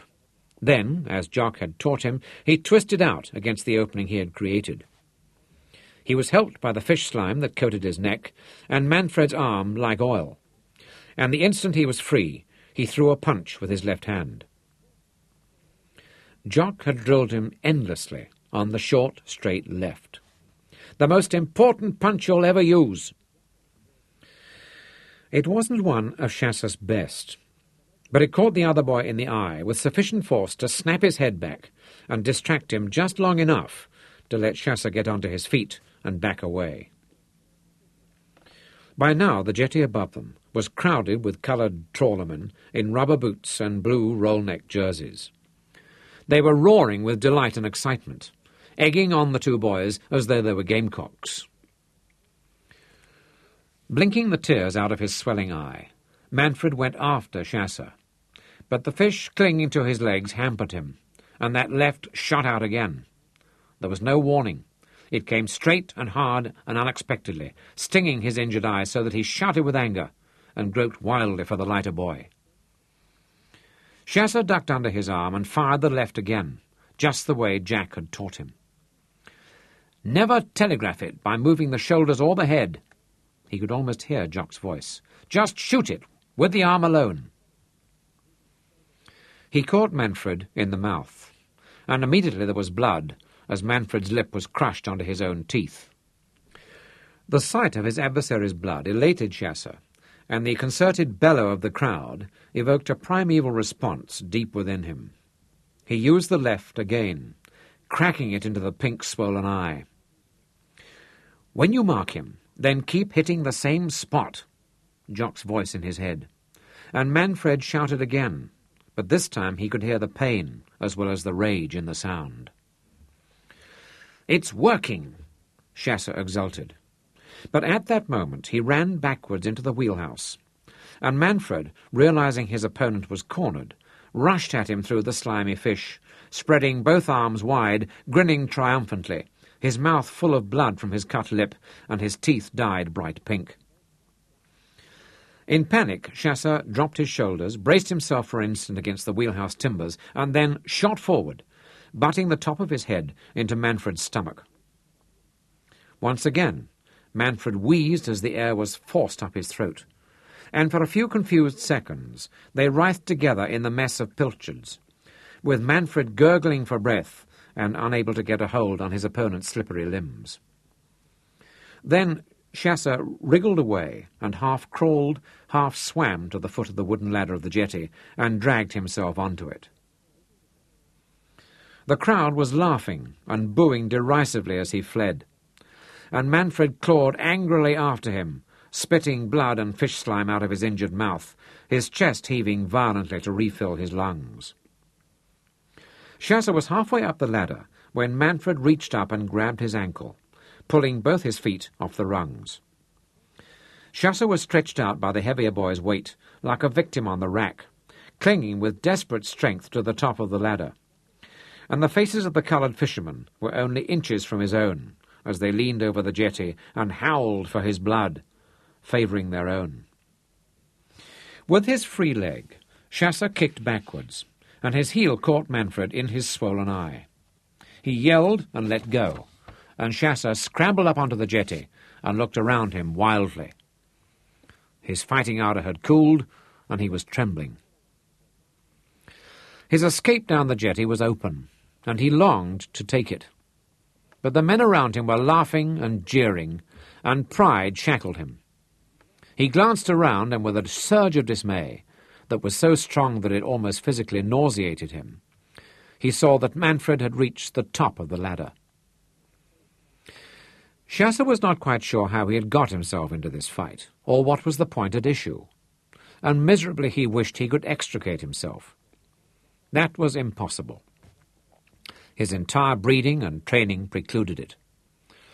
He tried to stop himself trembling as he turned back to face Manfred again. The bigger boy was trembling also, but not with fear. His face was swollen and dark red with killing rage, and he was making an unconscious hissing sound through his bloody lips. His damaged eye was turning purplish mauve and puffing into a narrow slit. "Kill him, Clyde Bassey!" screamed the coloured trawlerman. "Murder him, little boss!" And their taunts rallied Chasser. He took a deep, steadying breath and lifted his fists into the classic boxer's stance, left foot leading, and his hands held high in front of his face. "Keep moving," he heard Jock's advice again, and he went up on his toes and danced. "Look at him!" the crowd hooted. "He thinks he's Jack Dempsey. He wants to dance with you, Manny. Show him the Walvis Bay Waltz." However, Manfred was daunted by the desperate determination in those dark blue eyes, and by the clenched white knuckles of Chasser's left hand. He began to circle him, hissing threats. I'm going to rip your arm off and stick it down your throat. I'm going to make your teeth march out of your backside like soldiers." Chasser blinked, but kept his guard up, turning slowly to face Manfred as he circled. Though both of them were soaked and glistening with fish slime, and their hair was thick with the gelatinous stuff and speckled with loose scales, there was nothing ludicrous nor childlike about them. It was a good fight and promised to become even better, and the audience gradually fell silent. Their eyes glittered like those of a wolf pack, and they craned forward expectantly to watch the ill-matched pair. Manfred feinted left and then charged and rushed from the side. He was very fast, despite his size and the heaviness of his legs and shoulders. He carried his shining blonde head low, and the black curved eyebrows emphasized the ferocity of his scowl. In front of him, Chasser seemed almost girlishly fragile. His arms were slim and pale, and his legs, under the sodden grey flannel, seemed too long and thin. But he moved well on them. He dodged Manfred's charge, and as he pulled away, his left arm shot out again, and Manfred's teeth clicked audibly at the punch, and his head was flicked back as he was brought up on his heels. The crowd growled, "That arm, Manny, get him!" And Manfred rushed in again, throwing a powerful roundhouse punch at Chasser's pale, petal-smooth face. Chasser ducked under it, and in the instant that Manfred was screwed off balance by his own momentum, stabbed his left fist unexpectedly and painfully into the purple, puffed-up eye. Manfred clasped his hand over the eye and snarled at him, "Fight properly, you cheating sooty!" "Yah!" a voice called from the crowd. "Stop running away! Stand and fight like a man!" At the same time, Manfred changed his tactics. Instead of feinting and weaving, he came straight at Chasser and kept on coming, swinging with both hands in a terrifying mechanical sequence of blows. Chasser fell back frantically, ducking and swaying and dodging, at first stabbing out with his left hand as Manfred followed him relentlessly, cutting the swollen skin that had begun to bag under his eye, hitting him in the mouth again, and then again until his lips were distorted and lumpy. But it was though Manfred was inured to the sting of these blows now, and he did not alter the rhythm of punches nor slacken his attack. His brown fists, hardened by work at the winch and net, flipped Chasser's hair as he ducked or hissed past his face as he ran backwards. Then one caught him a glancing blow on the temple, and Chasser stopped aiming his own counterpunches and struggled merely to stay clear of those swinging fists, for his legs started to turn numb and heavy under him. Manfred was tireless, pressing him relentlessly, and despair combined with exhaustion to slow Chasser's legs. A fist crashed into his ribs, and he grunted and staggered and saw the other fist coming at his face. He could not avoid it. His feet seemed planted in buckets of treacle, and he grabbed at Manfred's arm and hung on grimly. That was exactly what Manfred had been trying to force him to do, and he whipped his other arm around Chasser's neck. "Now I've got you," he mumbled through swollen, bloody lips, as he forced Chasser to double over, his head pinned under Manfred's left arm. Manfred lifted his right hand high and swung it in a brutal uppercut. Chasser sensed rather than saw the fist coming, and twisted so violently that he felt as though his neck had snapped. But he managed to take the blow on the top of his forehead rather than in his unprotected face. The shock of it was driven like an iron spike from the top of his skull down his spine. He knew he could not take another blow like that. That. That. That. That. That. That. Through his staring vision, he realized that he had tottered to the edge of the jetty, and he used the last vestiges of his strength to drive them both towards the very edge. Manfred had not been expecting him to push in that direction, and was braced the wrong way. He could not resist, as they went flying over and fell back onto the trawler's fish-laden deck 6 feet below. Chasser was pinned beneath Manfred's body, still caught in the headlock, and instantly he sank into the quicksand of silver pilchards. Manfred tried to swing another punch at his face, but it slogged into the soft layer of fish that was spreading over Chasser's head. He abandoned the effort and merely leaned his full weight on Chasser's neck, forcing his head deeper and still deeper below the surface. Chasser started to drown. He tried to scream, but a dead pilchard slid into his open mouth, and its head jammed in his throat. He kicked and lashed out with both hands and writhed with all his remaining strength, but remorselessly his head was thrust downward. The fish, lodged in his throat, choked him. The darkness filled his head with a sound like the wind, blotting out the murderous chorus from the jetty above, and his struggles became less urgent until he was flopping and flapping his limbs loosely. "I'm going to die," he thought with a kind of detached wonder. "I'm drowning." And the thought faded with his consciousness. "You have come here to destroy me," Lothar de la Rey accused her, with his back against the closed door. "You have come all this way to watch it happen and to gloat on it." "You flatter yourself," Sontaine answered him disdainfully. "I have not that much interest in you personally. I have come to protect my considerable investment. I have come for £50,000 plus accrued interest." "If that was true, you wouldn't stop me running my catch through the plant," said Lothar. "I've got 1,000 tons out there. By sunset tomorrow evening, I could turn it into £50,000. Impatiently, Sontaine lifted her hand to stop him. The skin of the hand was tanned a creamy coffee colour, in contrast to the silver-white diamond, as long as the top joint of the tapered finger, that she pointed at him. "You are living in a dream world," she told him. "Your fish is worth nothing. Nobody wants it, not at any price, certainly not 50,000. "It's worth all of that," said Lothar. "Fish meal and canned goods." Again she gestured him to silence. "The warehouses of the world are filled with unwanted goods. Don't you understand that? Don't you read a newspaper? Don't you listen to the wireless out there in the desert? It's worthless, not even worth the cost of processing it." "That's not possible." He was angry and stubborn. "Of course I've heard about the stock market, but people have still got to eat." "I've thought many things about you." She had not raised her voice. She was speaking as though to a child. "But I have never thought you stupid. Try to understand that something has happened out there in the world that has never happened before. The commerce of the world has died.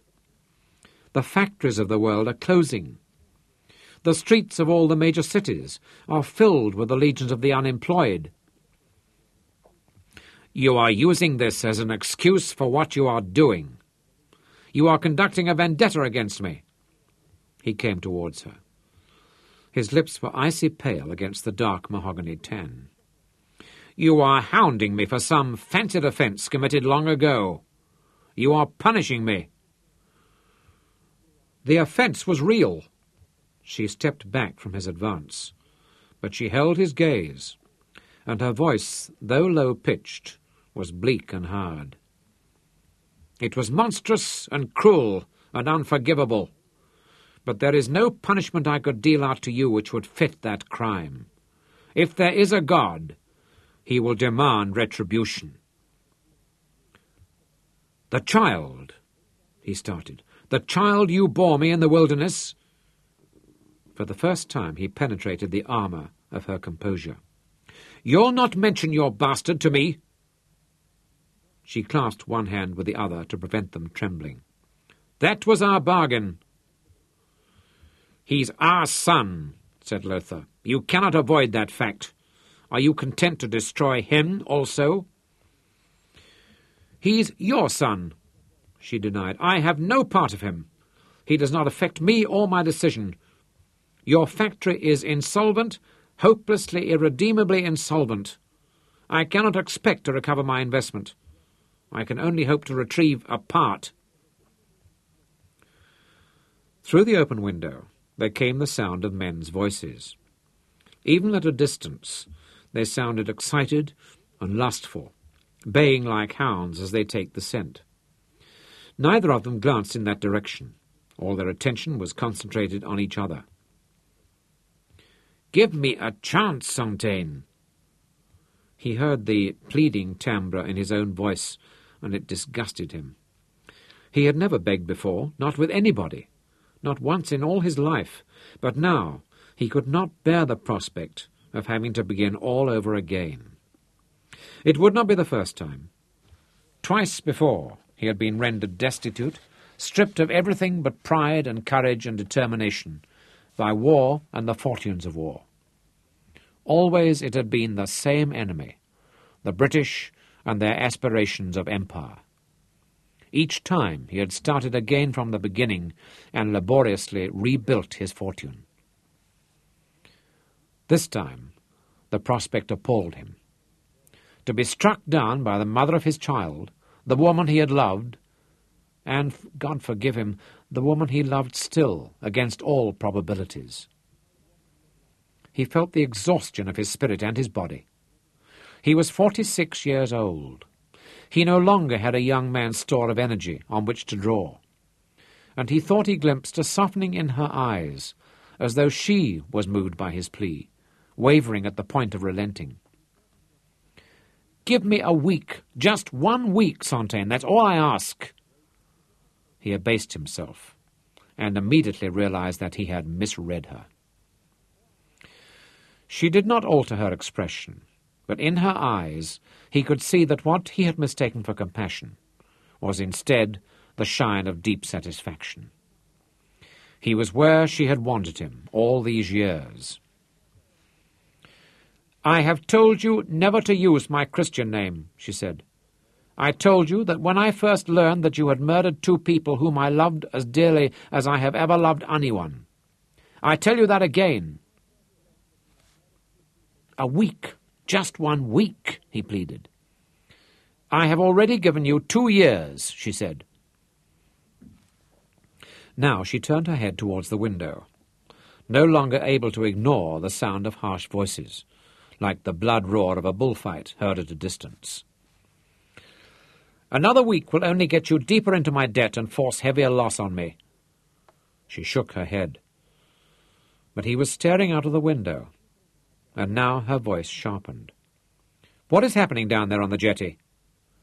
She leaned her hands on the sill and peered down the beach. He stepped up beside her. There was a dense knot of humanity halfway down the jetty, and from the factory all the idle packers were running down to join it. "Chasseur!" Santain cried with an intuitive surge of maternal concern. "Where's Chasseur?" Lothar vaulted lightly over the sill and raced for the jetty, overhauling the stragglers and then shouldering his way through the circle of yelling, howling trawlermen, just as the 2 boys teetered on the edge of the jetty. "Manfred!" he roared. "Stop that! Let him go!" His son had the lighter boy in a vicious headlock, and he was swinging overhand punches at his trapped head. Lothar heard one crack against the bone of Chasseur's skull. "You fool!" Lothar started towards them. They had not heard his voice above the din of the crowd, and Lothar felt a slide of dread, a real concern for the child, and a realization of what Santain's reaction would be if he were injured. "Leave him!" Before he could reach the wildly struggling pair, they reeled backwards and tumbled over the edge of the jetty. Oh, my God! He heard them hit the deck of the trawler below, and by the time he reached the side and looked down, they were half buried in the deckload of glittering pilchards. Lothar tried to reach the ladder head, impeded by the press of coloured trawlermen who crowded forward to the edge, so as not to miss a moment of the contest. He struck out with both fists, clearing his way, shoving his men aside, and then clambered down to the deck of the trawler. Manfred was lying on top of the other boy, forcing his head and shoulders beneath the mass of pilchards. His own face was contorted with rage and lumped and discoloured with bruises.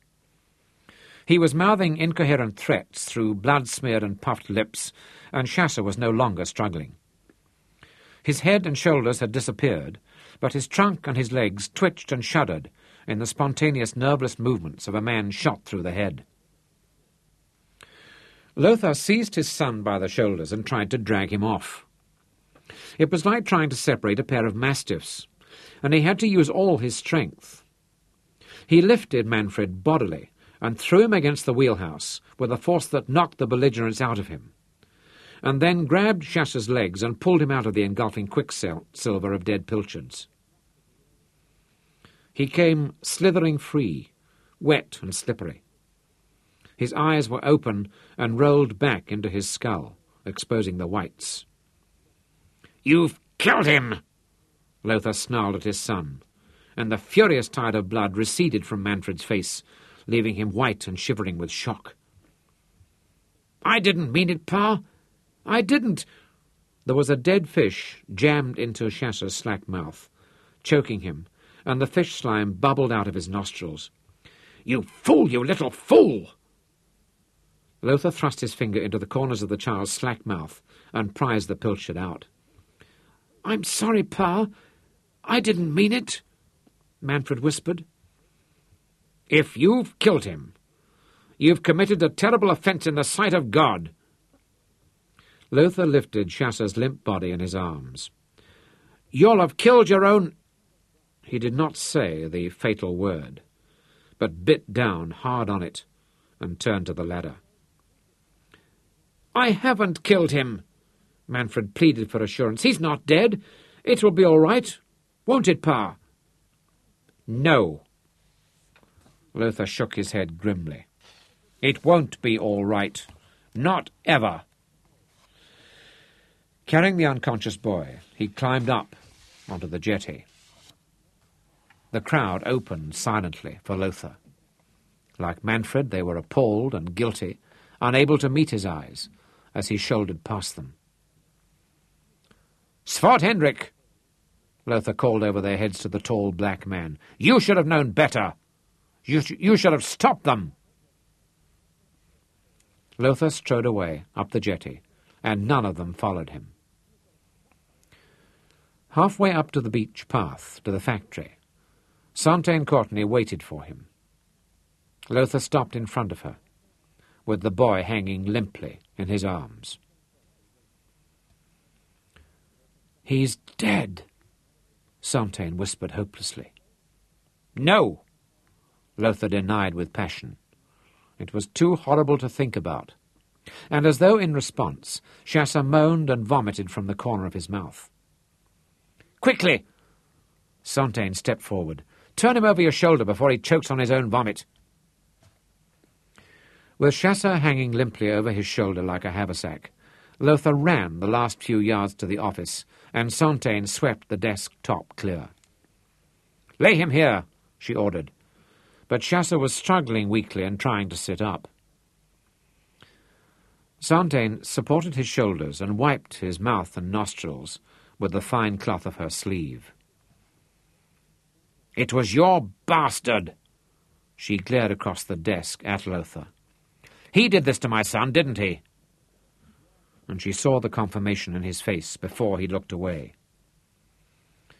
Chasser coughed and brought up another trickle of fish slime and yellow vomitus, and immediately he was stronger. His eyes focused and his breathing eased. "Get out of here!" Sontaine leaned protectively over Chasser's body. "I'll see you both in hell! You and your bastard! Now, get out of my sight!"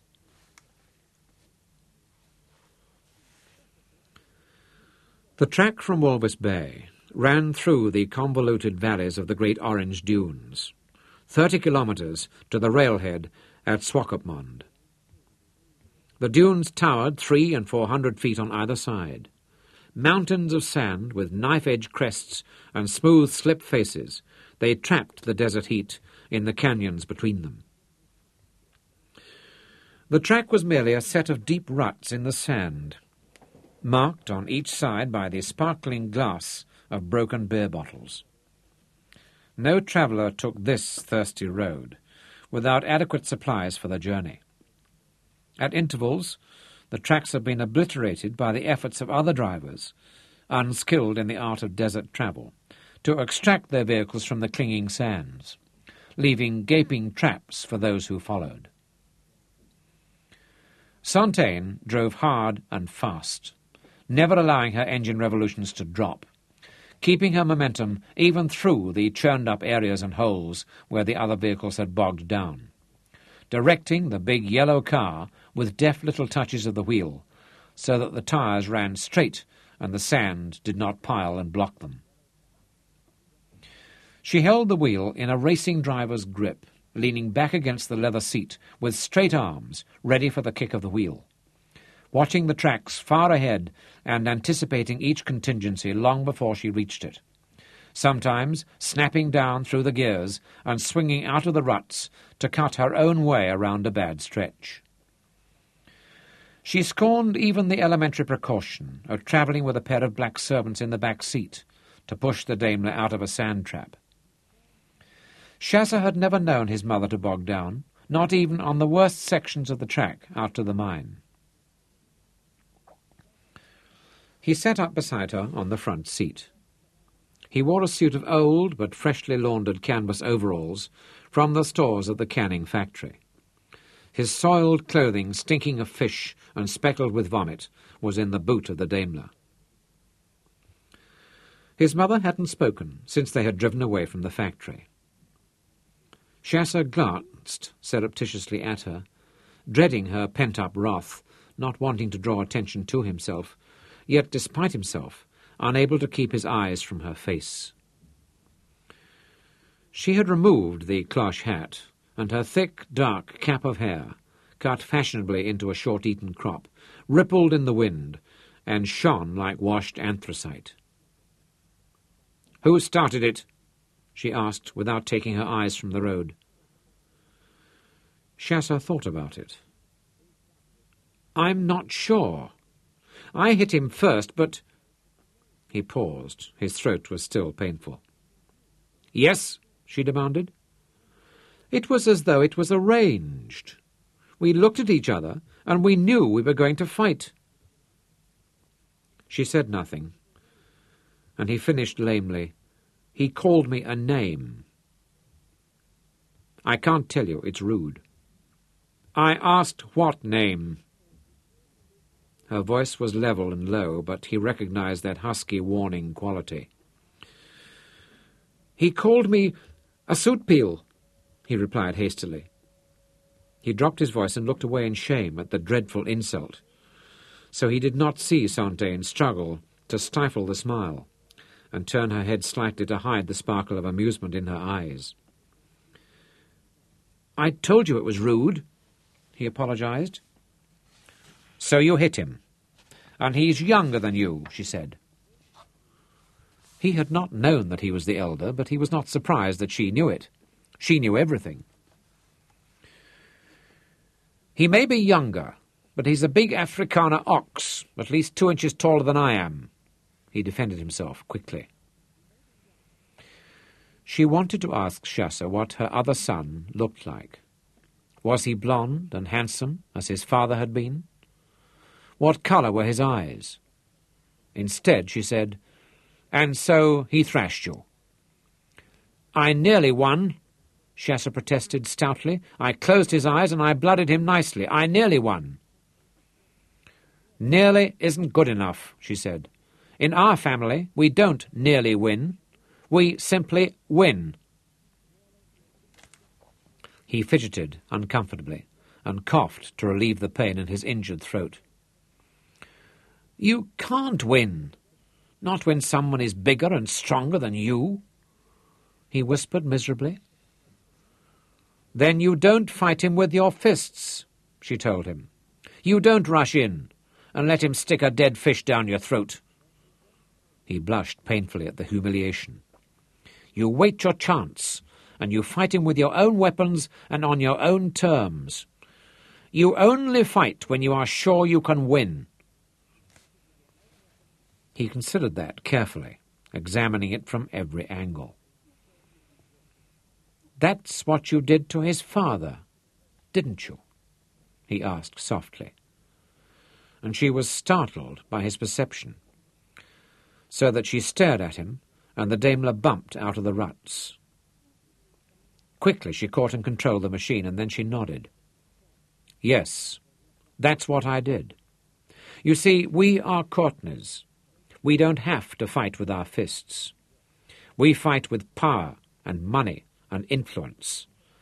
Nobody can beat us on our own ground." He was silent again, digesting it carefully, and at last he smiled. He was so beautiful that when he smiled, even more beautiful than his father had been, that she felt her heart squeezed by her love. "I'll remember that," he said. "Next time I meet him, I'll remember what you say." Neither of them doubted for a moment that the two boys would meet again, and that when they did, they would continue the conflict that had begun that day. The breeze was onshore, and the stink of rotting fish was so strong that it coated the back of Lothar de la Rey's throat and sickened him to the gut. The 4 trawlers still lay at their berths, but their cargoes were no longer glittering silver. The fish had packed down, and the top layer of pilchards had dried out in the sun and turned a dark, dirty grey, crawling with metallic green flies as big as wasps. The fish in the holds had squashed under their own weight, and the bilge pumps were pouring out steady streams of stinking brown blood and fish oil that discoloured the waters of the bay in a spreading cloud. All day Lothar had sat at the window of the factory office, while his coloured trawlermen and packers lined up to be paid. Lothar had sold his old Packard truck and the few sticks of furniture from the corrugated shack in which he and Manfred lived. These were the only assets that did not belong to the company and had not been attached. The second-hand dealer had come across from Swakopmund within hours, smelling disaster the way vultures do, and he had paid Lothar a fraction of their real value. "There is a depression going on, Mr. de la Rey. Everybody is selling, nobody is buying. I'll lose money, believe me." With the cash that Lothar had buried under the sandy floor of the shack, there was enough to pay his people 2 shillings on each pound that he owed them for back wages. He did not have to pay them, of course. It was the company's responsibility. But that did not occur to him. They were his people. "I'm sorry," he repeated to each one of them as they came to the pay window. "That's all there is." And he avoided their eyes. When it was all gone, and the last of his coloured people had wandered away in disconsolate little groups, Lothar locked the office door and handed the key to the deputy sheriff. Then he and the boy had gone together down the jetty for the last time and sat with their legs dangling over the end. The stink of dead fish was as heavy as their mood. "I don't understand, Pa." Manfred spoke through his distorted mouth, with the crusty red scab on the upper lip. "We caught good fish. We should be rich. What happened, Pa?" "We were cheated," Lothar said quietly. Until that moment there had been anger, no bitterness, just a feeling of numbness. Twice before he had been struck by a bullet. The 303 Lee Enfield bullet on the road to Oamaru, when they were opposing Smuts's invasion of German Southwest Africa, and then, much later, the Luger bullet fired by the boy's mother. He touched his chest at the memory and felt the rubbery, puckered pit of the scar through the thin cotton of his khaki suit. It was the same thing. First the shock and the numbness, and then, only much later, the pain and the anger. Now the anger came at him in black waves, and he did not try to resist. Rather, he revelled in it. It helped to assuage the memory of abasing himself, pleading for time, from the woman with the taunting smile in her dark eyes. "Can't we stop them, Pa?" the boy asked, and neither of them had to define that them. They knew their enemy. They had grown to know them in 3 wars. In 1881, the First Boer War, then again in the Great Boer War of 1899, when Victoria called her khaki multitudes from across the oceans to crush them, and then in 1914, when the British puppet Jannie Smuts had carried out the orders of his imperial masters. Lothar shook his head, unable to answer, choked by the strength of his anger. "There must be a way," the boy insisted. "We are strong." He recalled the feeling of Chassa's body slowly weakening in his grip, and he flexed his hands involuntarily. "It's ours, Pa. This is our land. God gave it to us. It says so in the Bible." Like so many before him, the Afrikaner had interpreted that book in his own way. He saw his people as the children of Israel, and southern Africa as the promised land flowing with milk and honey. Lothar was silent, and Manfred took his sleeve. "God did give it to us, didn't he, Pa?" "Yes," Lothar nodded heavily. "Then they've stolen it from us. The land, the diamonds, and the gold and everything. And now they've taken our boats and our fish. There must be a way to stop them, to win back what belongs to us." "It's not as easy as that." Lothar hesitated how to explain it to the child. Did he truly understand it himself, how it had happened? They were squatters in the land that their fathers had wrested from the savages and the wilderness, at the point of their long, muzzle-loading guns. "When you grow up, you'll understand, Manny," he said. "When I grow up, I'll find a way to beat them." Manfred said it so forcefully that the scab on his lip cracked open, and a droplet like a tiny ruby glowed upon it. "I'll find a way to get it back from them. You see if I don't, Pa." "Well, my son, perhaps you will." Lothar placed his arm around the boy's shoulders. "Remember Grandpa's oath, Pa. I'll always remember. The war against the English will never end." They sat together until the sun touched the waters of the bay and turned them to molten copper. And then, in the darkness, they went up the jetty, out of the stench of decaying fish, and along the edge of the dunes.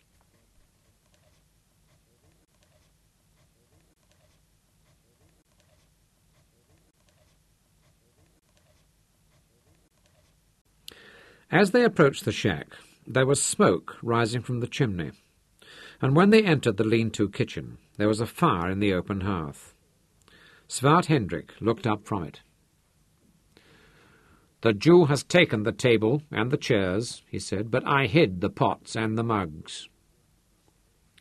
They sat on the floor and ate straight from the pot, a porridge of maize meal flavoured with salty, wind-dried fish. Nobody spoke until they had finished. "You didn't have to stay." Lothar broke the silence, and Hendrik shrugged. "I bought coffee and tobacco at the store. The money you paid me was just enough." "There is no more," Lothar said. "It is all gone." "It's been all gone before." Hendrik lit his pipe with a twig from the fire. "We have been broke many times before." "This time it is different," Lothar said. "This time there is no ivory to hunt, nor—" He broke off as his anger choked him again, and Hendrik poured more coffee into the tin mugs. "It is strange," Hendrik said. "When we found her, she was dressed in skins. Now she comes in her big yellow car." He shook his head and chuckled. "And we are the ones in rags." "It was you and I that saved her," Lothar agreed. "More than that. We found her diamonds for her and dug them from the ground." "Now she is rich," Hendrik said, "and she comes to take what we have also. She shouldn't have done that." He shook his great black head. "No, she shouldn't have done that." Lothar straightened up slowly. Hendrik saw his expression and leaned forward eagerly, and the boy stirred and smiled for the first time. "Yes." Hendrik began to grin. "What is it? Ivory is finished? It's all been hunted out long ago." "No, not ivory. This time it will be diamonds," Lothar replied. "Diamonds?" Hendrik rocked back on his heels. "What diamonds?" "What diamonds?" Lothar smiled at him, and his yellow eyes glowed. "Why, the diamonds we found for her, of course." "Her diamonds?" Hendrik stared at him. "The diamonds from the Hani mine?" "How much money have you got?" Lothar demanded, and Hendrik's eyes shifted. "I know you well," Lothar went on impatiently and seized his shoulder. "You've always got a little bit salted away. How much?" "Not much." Hendrik tried to rise, but Lothar held him down. "You have earned well this last season. I know exactly how much I have paid you." £50, grunted Hendrik. "No," Lothar shook his head. "You've got more than that." "Perhaps a little more." Hendrik resigned himself. "You have got £100, Lothar said definitely. "That's how much we will need. Give it to me. You know you will get it back many times over. You always have, and you always will."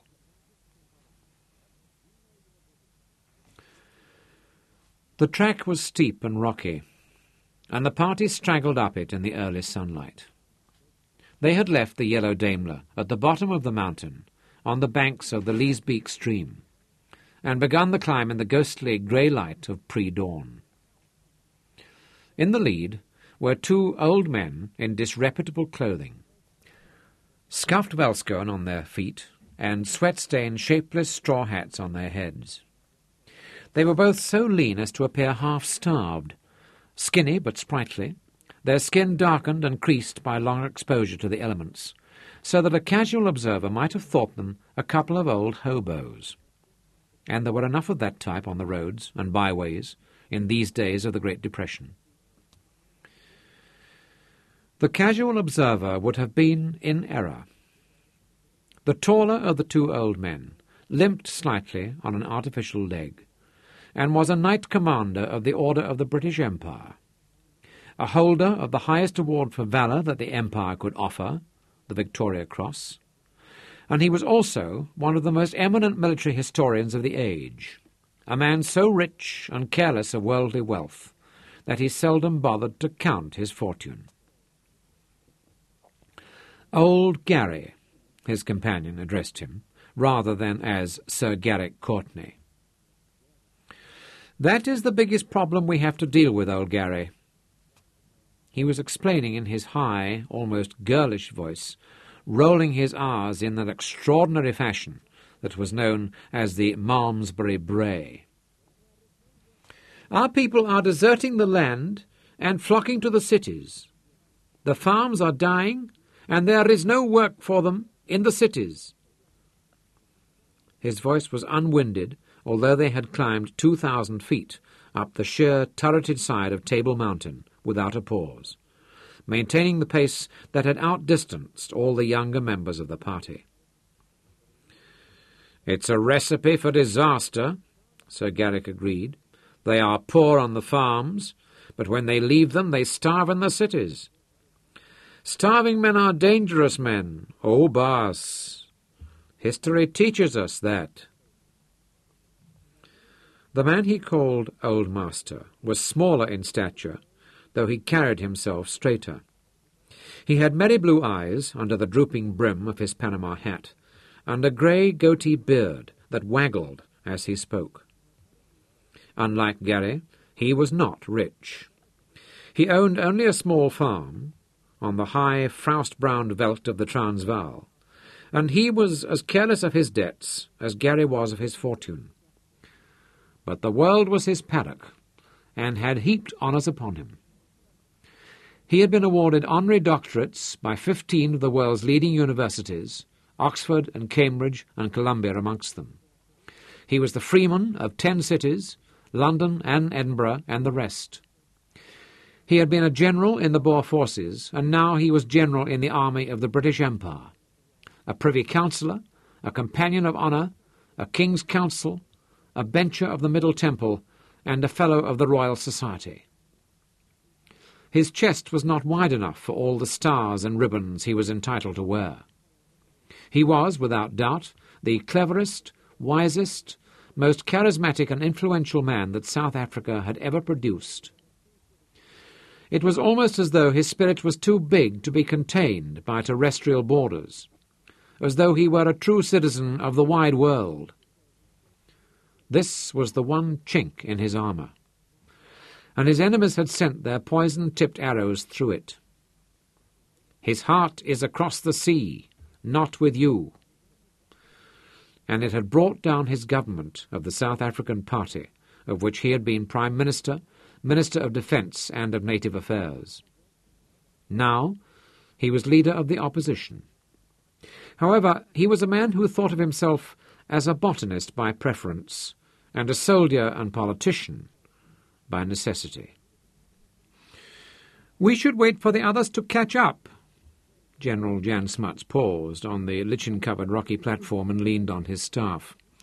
The two of them peered back down the slope. 100 paces below them a woman plodded grimly up the path. The outline of her thighs through her heavy calico skirts were thick and powerful as the haunches of a brood mare, and her bare arms were as muscled as those of a wrestler. "My little dove," Sir Gary murmured fondly, as he watched his bride. After 14 long years of courtship, she had only acceded to his suit 6 months before. "Do hurry, Anna," the boy behind her on the narrow path entreated. "It will be noon before we reach the top, and I am dying for breakfast." Shasha was as tall as she was, though half her bulk. "Go ahead if you are in such a big hurry," she growled at him. The thick solar topi was pulled low over her red, round face. Her features were as folded as those of a friendly bulldog.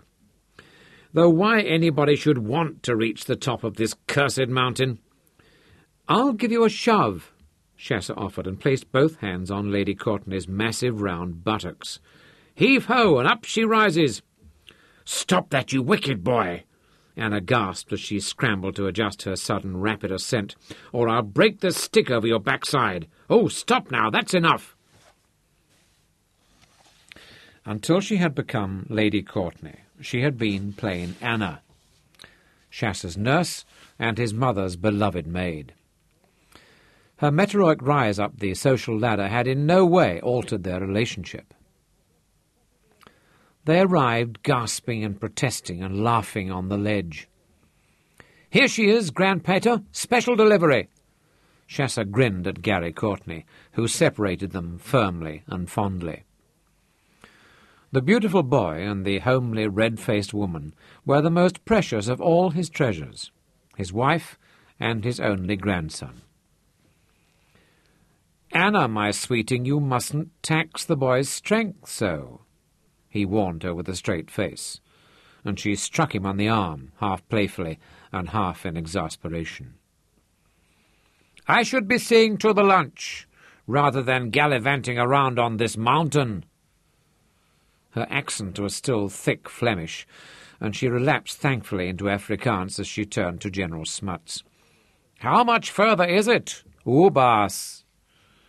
"Not far, Lady Courtenay, not far at all. Ah, here are the others. I was beginning to worry about them."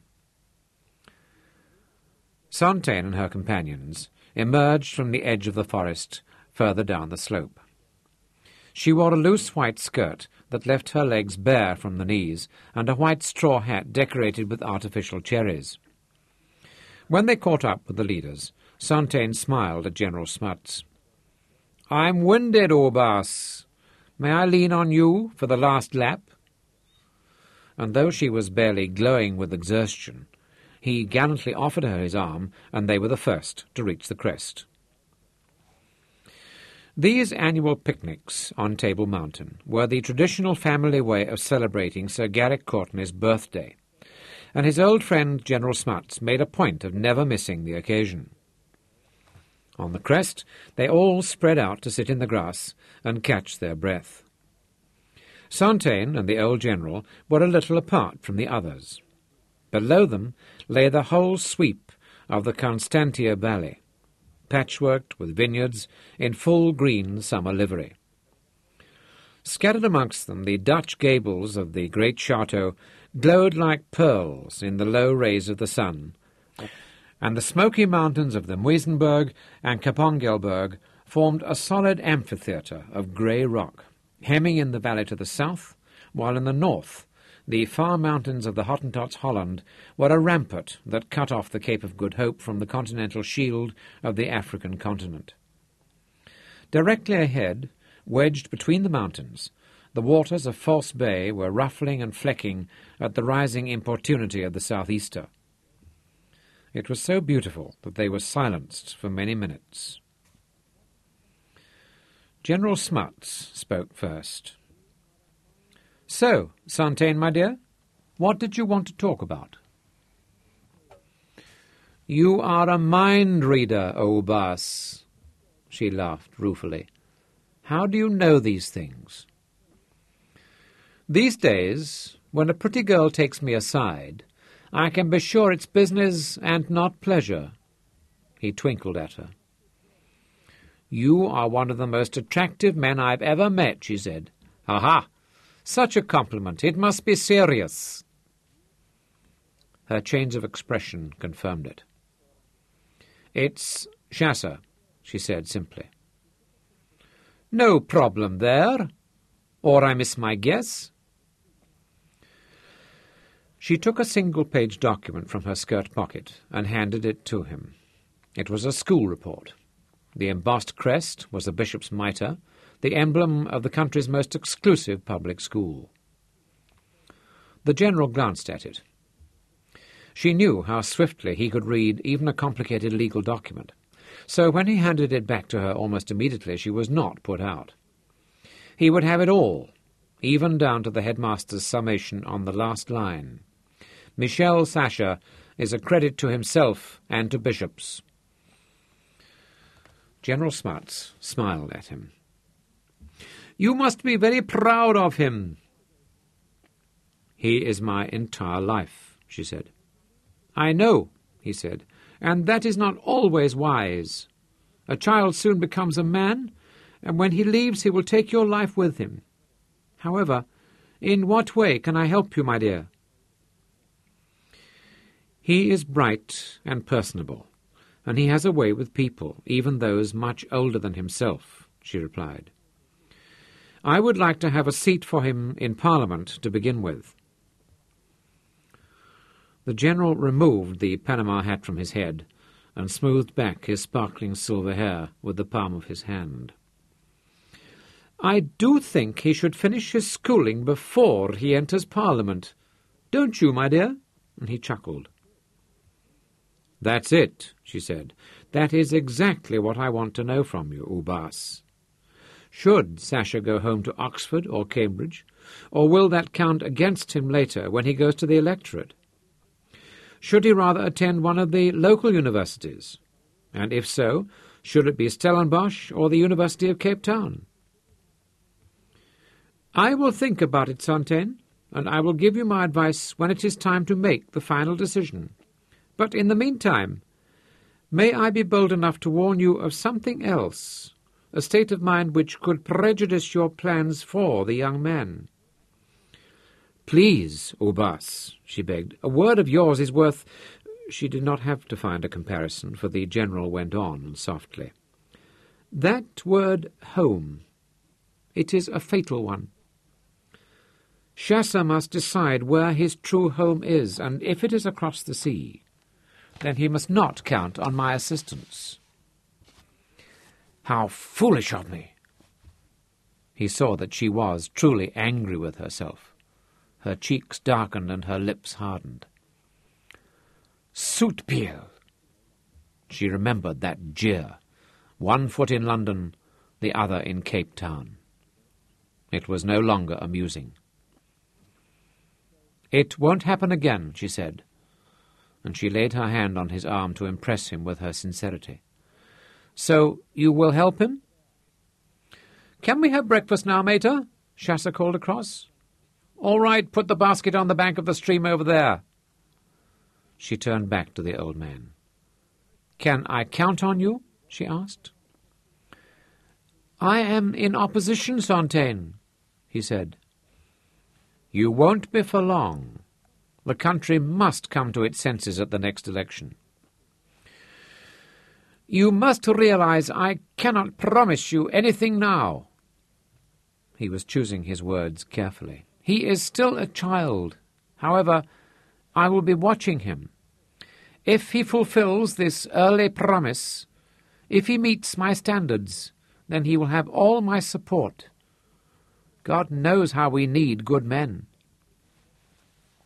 She sighed with pleasure and relief, and he went on more easily. Sean Courtenay was an able minister in my government. Sontaine started at the name. It brought back so many memories, so much intense pleasure and deep sorrow, so many dark and secret things. But the old man appeared not to have noticed her consternation as he went on. He was also a dear and trusted friend. I would like to have another Courtenay in my government, someone to trust, a good friend, perhaps one day another Courtenay in my cabinet. He stood and helped her to his feet.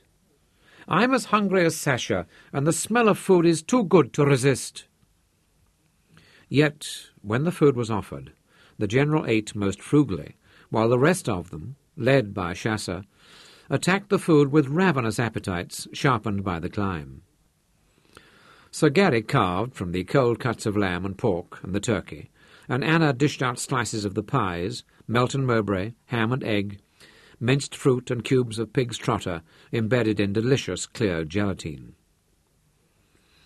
One thing is certain, Cyril Slane, one of these Sontaine's general managers, declared with relief, the basket will be a sight lighter on the way down.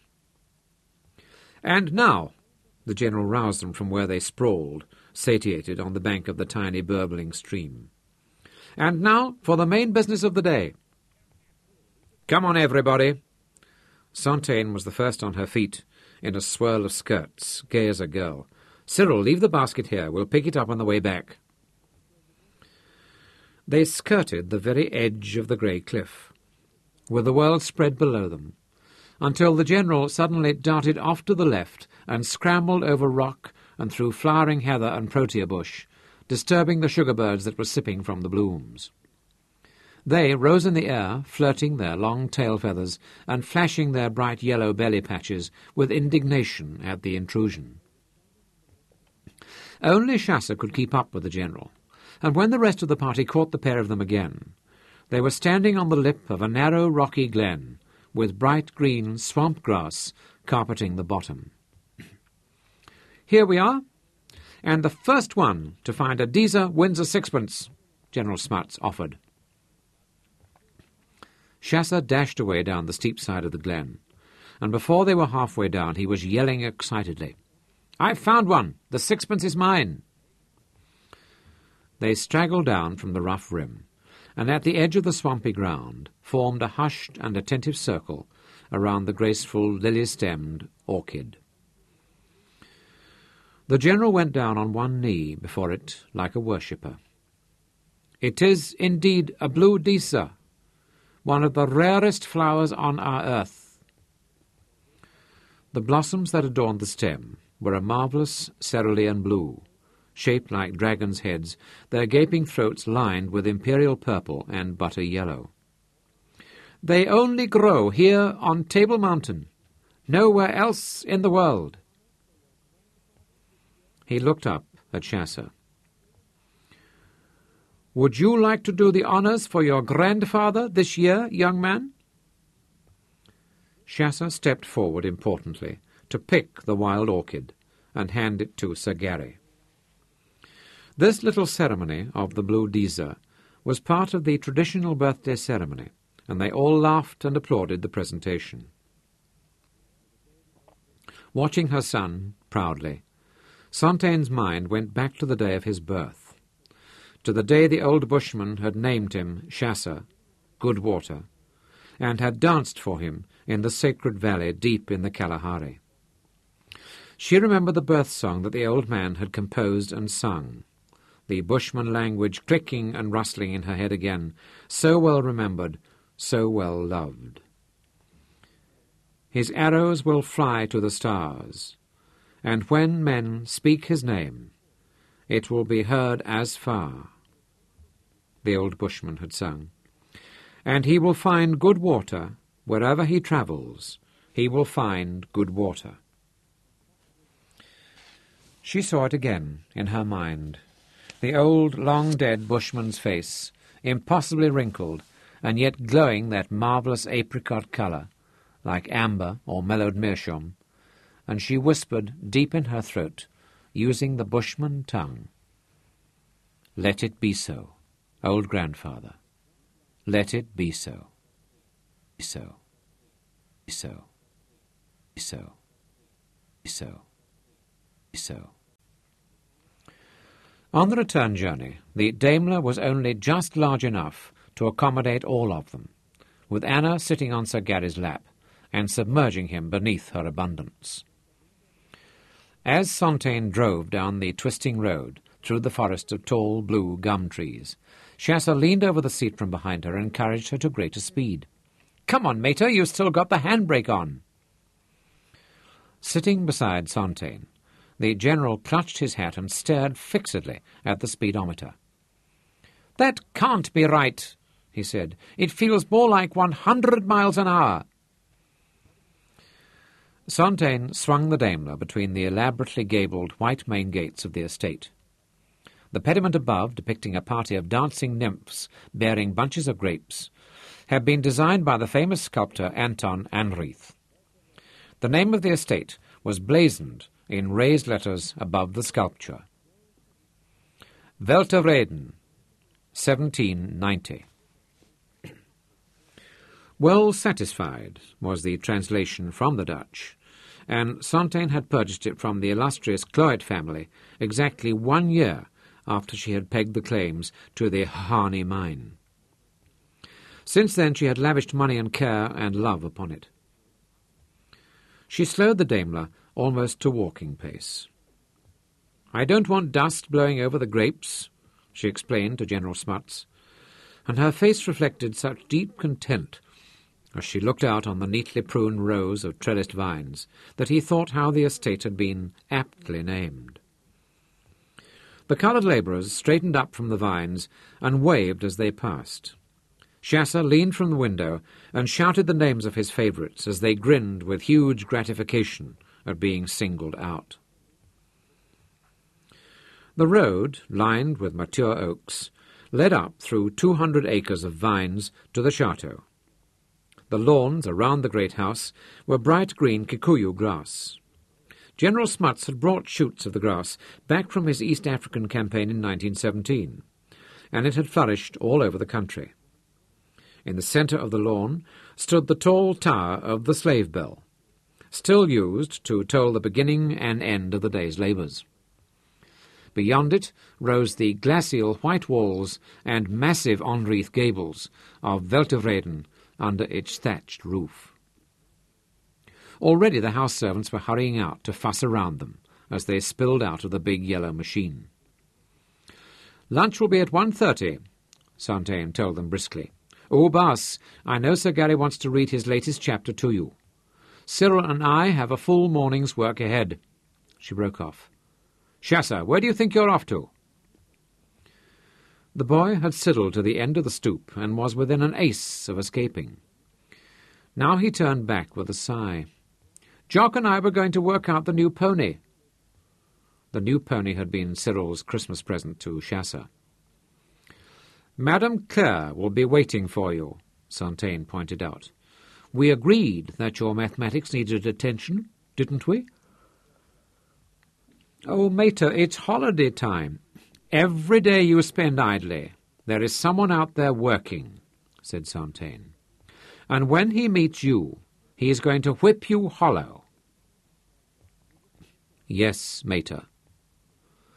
Chasser had heard that prediction many times before, and he looked to his grandfather for support. "Oh, I'm sure your mother will allow you a few hours to yourself after your maths tuition." He came in dutifully. "As you pointed out, it is officially holiday time."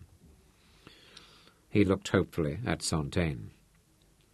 "Might I also enter a plea on my young client's behalf?" General Smuts backed him, and Santain capitulated with a laugh. "You have such distinguished champions, but you will work with Madame Claire until elevenses," she said. Chasser thrust his hands into his pockets, and with slumped shoulders went to find his tutor.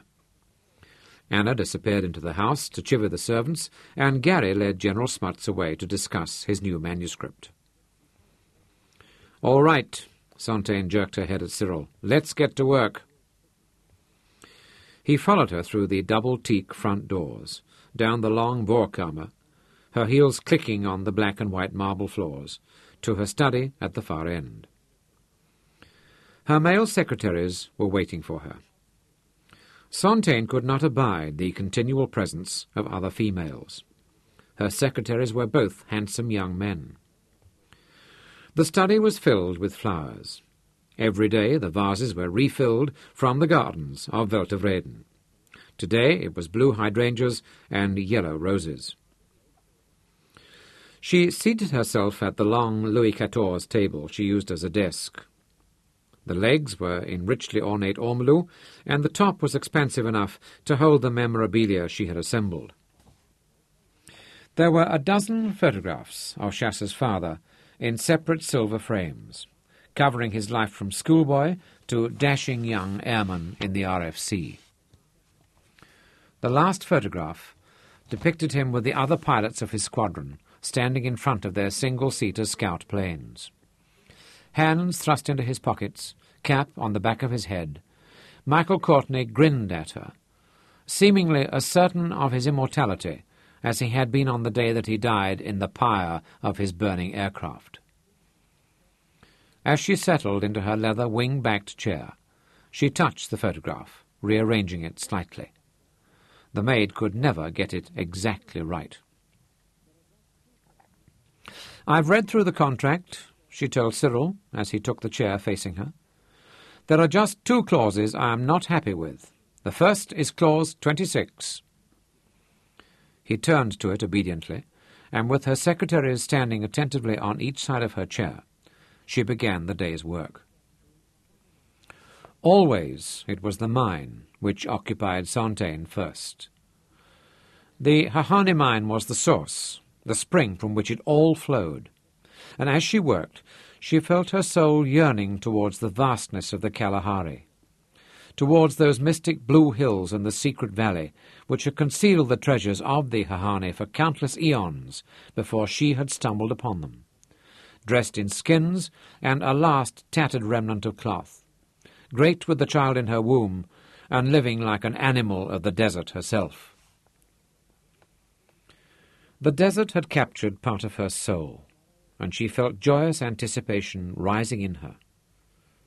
Tomorrow, she thought. Tomorrow, Chasser and I will be going back. The lush vineyards of the Constantia Valley and the chateau of Weltevreden, filled with beautiful things, were part of her also. But when they cloyed, she had to go back to the desert and have her soul burned clean and bright once more by the white Kalahari sun. As she signed the last of the documents and handed them to her senior secretary for witnessing and sealing, she stood and crossed to the open French doors. Down in the paddock beyond the old slave quarters, Chasser, released from his mathematics, was schooling his pony under Jock Murphy's critical eye. It was a big horse. The limitation on size had recently been dropped by the International Polo Association, but he moved well.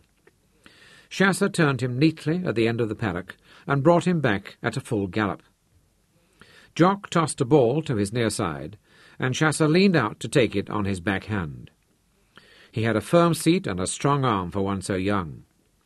He swung in a good full arc, and the crisp click of the bamboo root ball carried to where Sontaine stood, and she saw the white flash of its trajectory in the sunlight. Chasser reined the pony down and swung him back. As he passed again, Jock Murphy tossed another ball to his off-side forehand. Chasser topped the shot, and it bounced away sloppily. "Shame on you, Master Chasser," Jock called. "You are chopping again. Let the head of your stick take your shot through." Jock Murphy was one of Sontaine's finds. He was a stocky, muscular man with a short neck and a perfectly bald head. He had done everything. Royal Marines, professional boxer, opium runner, master-at-arms to an Indian Maharaja, racehorse trainer, bouncer in a Mayfair gambling club, and now he was Chasser's physical instructor. He was a champion shot with rifle, shotgun and pistol, a 10-goal polo player, deadly on the snooker table. He had killed a man in the ring, ridden in the Grand National, and he treated Chasser like his own son. Once in every 3 months or so, he went on the whisky and turned into a devil incarnate. Then Sontaine would send someone down to the police station to pay the damages and bail Jock out. He would stand in front of her desk, his derby hat held in front of his chest, shaky and hungover, his bald head shiny with shame, and apologize humbly. "It won't happen again, missus. I don't know what came over me. Give me another chance, missus. I won't let you down." It was useful to know a man's weakness, a leash to hold him, and a lever to move him.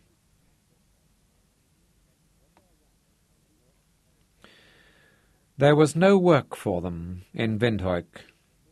When they arrived, having walked and begged lifts on trucks and wagons all the way from the coast, they moved into the hobo encampment near the railway tracks on the outskirts of the town. By tacit agreement, the 100 or so down-and-outers and drifters and out-of-workers were allowed to camp here with their families, but the local police kept a wary eye on them.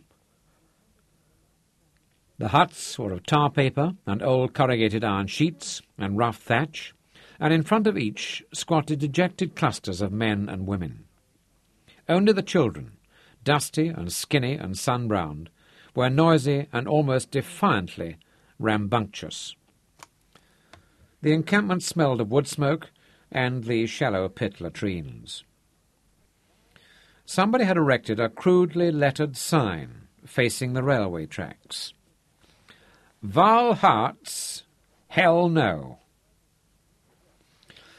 Anyone who applied for unemployment benefits was immediately sent by the government Labour Department to work on the huge Vaal Hearts river irrigation project for 2 shillings a day. Rumours of the conditions in the labour camps there had filtered back, and in the Transvaal there had been riots when the police had attempted forcibly to transport men to the scheme.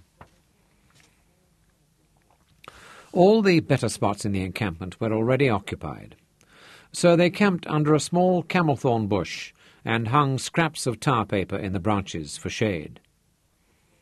Svart Hendrik was squatting beside the fire, slowly trickling handfuls of white maize meal into a soot-blackened billy of boiling water. He looked up as Lothar came back from another unsuccessful job hunt in the town. When Lothar shook his head, Hendrik returned to his cookery. "Where is Manfred?" asked Lothar. Hendrik pointed with his chin at another shack nearby. A dozen or so ragged men were sitting in a fascinated knot, listening to a small, bearded man in their midst. He had the intense expression and fanatically dark eyes of a zealot. "Mal Willem," Hendrik muttered. "Crazy William." And Lothar grunted as he searched for Manfred and then recognized his son's shining blonde head amongst the others. Satisfied that the boy was safe, Lothar took his pipe from his top pocket, blew through it, and then filled it with Magaliesberg shag. The pipe stank, and the black tobacco was rank and harsh, but cheap. He longed for a cheroot as he lit the pipe with a twig from the fire. It tasted disgusting, but he felt the soothing effect almost immediately, and he tossed the tobacco pouch to Hendrik and leaned back against the trunk of the thorn tree. "What did you find out?" he asked. Hendrik had spent most of the night and morning in the coloured shanty-town across the other side of Windhoek. If you want to know a man's intimate secrets, ask the servants who wait at his table and make his bed. "I found out that you can't get a drink on credit, and the Windhoek maids don't do it for love alone," he grinned. Lothar spat tobacco juice and glanced across at his son. It worried him a little that the boy avoided the camp urchins of his own age and sat with the men. Yet the men seemed to accept him. "What else?" he asked Hendrik. "The man is called Fourie," Hendrik said. "He has been working at the mine for 10 years. He comes in with 4 or 5 trucks every week and goes back loaded with stores." For a minute Hendrik concentrated on mixing the maize porridge, applying exactly the right heat from the fire. "Go on," said Lothar. "Then, on the first Monday of every month, he comes in one small truck, the 4 other drivers with him riding in the back, all of them armed with shotguns and pistols. They go directly to the Standard Bank in Main Street. The manager and his staff come to the side door. Fourie and one of his drivers carry a small iron box from the truck into the bank. Afterwards, Fourie and his men go down to the corner bar and drink until closing time. In the morning they go back to the mine." "Once a month," Lothar whispered. "They bring in a whole month's production at one time." Then he looked up at Hendrik.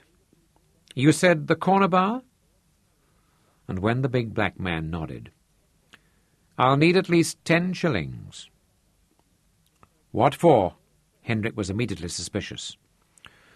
"One of us has to buy the barman a drink, and they don't serve blacks at the corner bar."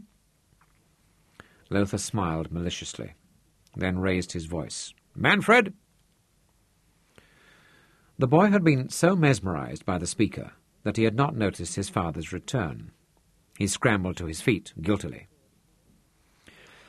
Hendrik dumped a lump of fluffy white maize porridge into the lid of the billy and poured maas, thick soured milk, over it before he handed it to Manfred, where he squatted cross-legged beside his father. "Did you know that it's all a plot by the Jewish owners of the gold mines in Johannesburg, Papa?" Manfred asked, his eyes shining like a religious convert's. "What is?" Lothar grunted. "The depression." Manfred used the word importantly, for he had just learned it. "It's been arranged by the Jews and the English so that they will have all the men they want to work for them, for nothing, on their mines and in their factories." "Is that so?" Lothar smiled as he spooned up the maas and maize meal.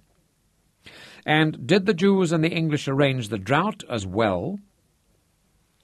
His hatred of the English did not extend beyond the borders of reason, though it could not have been more intense had the English indeed engineered the drought that had turned so many of his people's farms into sandy wastelands, the topsoil blown away on the wind, and the livestock into desiccated mummies embalmed in their own plank-hard skins.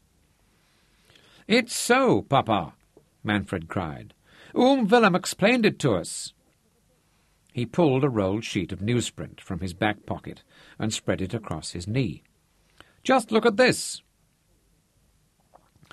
The newspaper was Die Vaterland, an Afrikaans language publication, the Fatherland, and the cartoon that Manfred was pointing out with a forefinger that trembled with indignation was its typical style. "Look what the Jews are doing to us."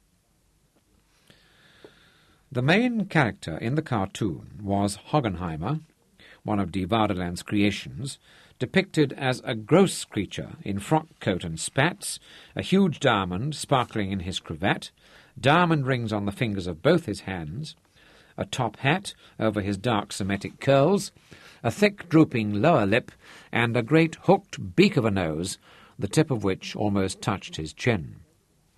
His pockets were stuffed with £5 notes, and he brandished a long whip as he drove a loaded wagon towards distant steel headgear towers labelled gold mines. In the traces of the wagon were human beings instead of trek oxen. Lines of men and women, skeletal and starving, with huge, tortured eyes as they toiled onwards under Hoggenheimer's whip. The women wore the traditional Voortrekker bonnets, and the men slouch hats, and so that there could be no mistake, the artist had labelled them Die Afrikaner Volk, the Afrikaans people, and the caption to the cartoon was The Great New Trek.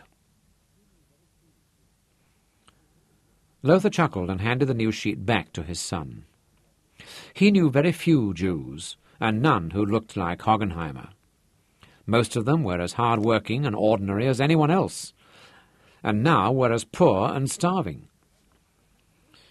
If life were as simple as that. He shook his head. "It is, Papa. All we have to do is get rid of the Jews. Willem explained it." Lothar was about to reply when he realized that the smell of their food had attracted 3 of the camp's children, who were standing at a polite distance watching each spoonful he raised to his mouth.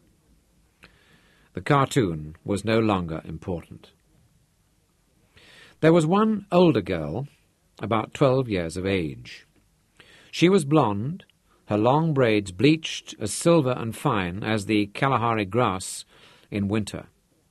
She was so thin that her face seemed all bone and eyes, prominent cheekbones and a high, straight forehead. Her eyes were the light blue of the desert sky. Her dress was of old flour sacks sewn together, and her feet were bare. Clinging to her skirts were 2 smaller children, a boy with a shaven head and large ears. His skinny brown legs stuck out of his patched khaki shorts. The small girl had a runny nose, and she sucked her thumb as she clung to her elder sister's skirts with the other hand. Lothar looked away, but suddenly the food lost its flavour, and he chewed with difficulty. He saw that Hendrik was not looking at the children either. Manfred had not noticed them, and was still poring over the news sheet. "If we feed them, we'll have every kid in the camp on our backs," Lothar murmured, and he made a resolution never to eat in public again. "We've just got enough left for tonight," Hendrik agreed. "We cannot share it." Lothar raised the spoon to his mouth and then lowered it. He stared at the food on his tin plate for a moment, and then beckoned the eldest girl. She came forward, shyly. "Take it," Lothar ordered gruffly. "Thank you, uncle," she whispered. "Danke, She whipped the plate under her skirt, hiding it from other eyes, and then dragged the 2 little ones away. They disappeared amongst the huts. The girl returned an hour later. The plate and spoon had been polished until they shone. "Does have a shirt or anything that I can wash for him?" she asked. Lothar opened his pack and handed over his and Manfred's soiled clothing. She brought the laundry back at sunset, smelling faintly of carbolic soap and neatly folded. "Sorry, I didn't have a smoothing iron." "What is your name?" Manfred asked her suddenly. She glanced around at him, blushed scarlet, and looked at the ground. "Sarah," she whispered.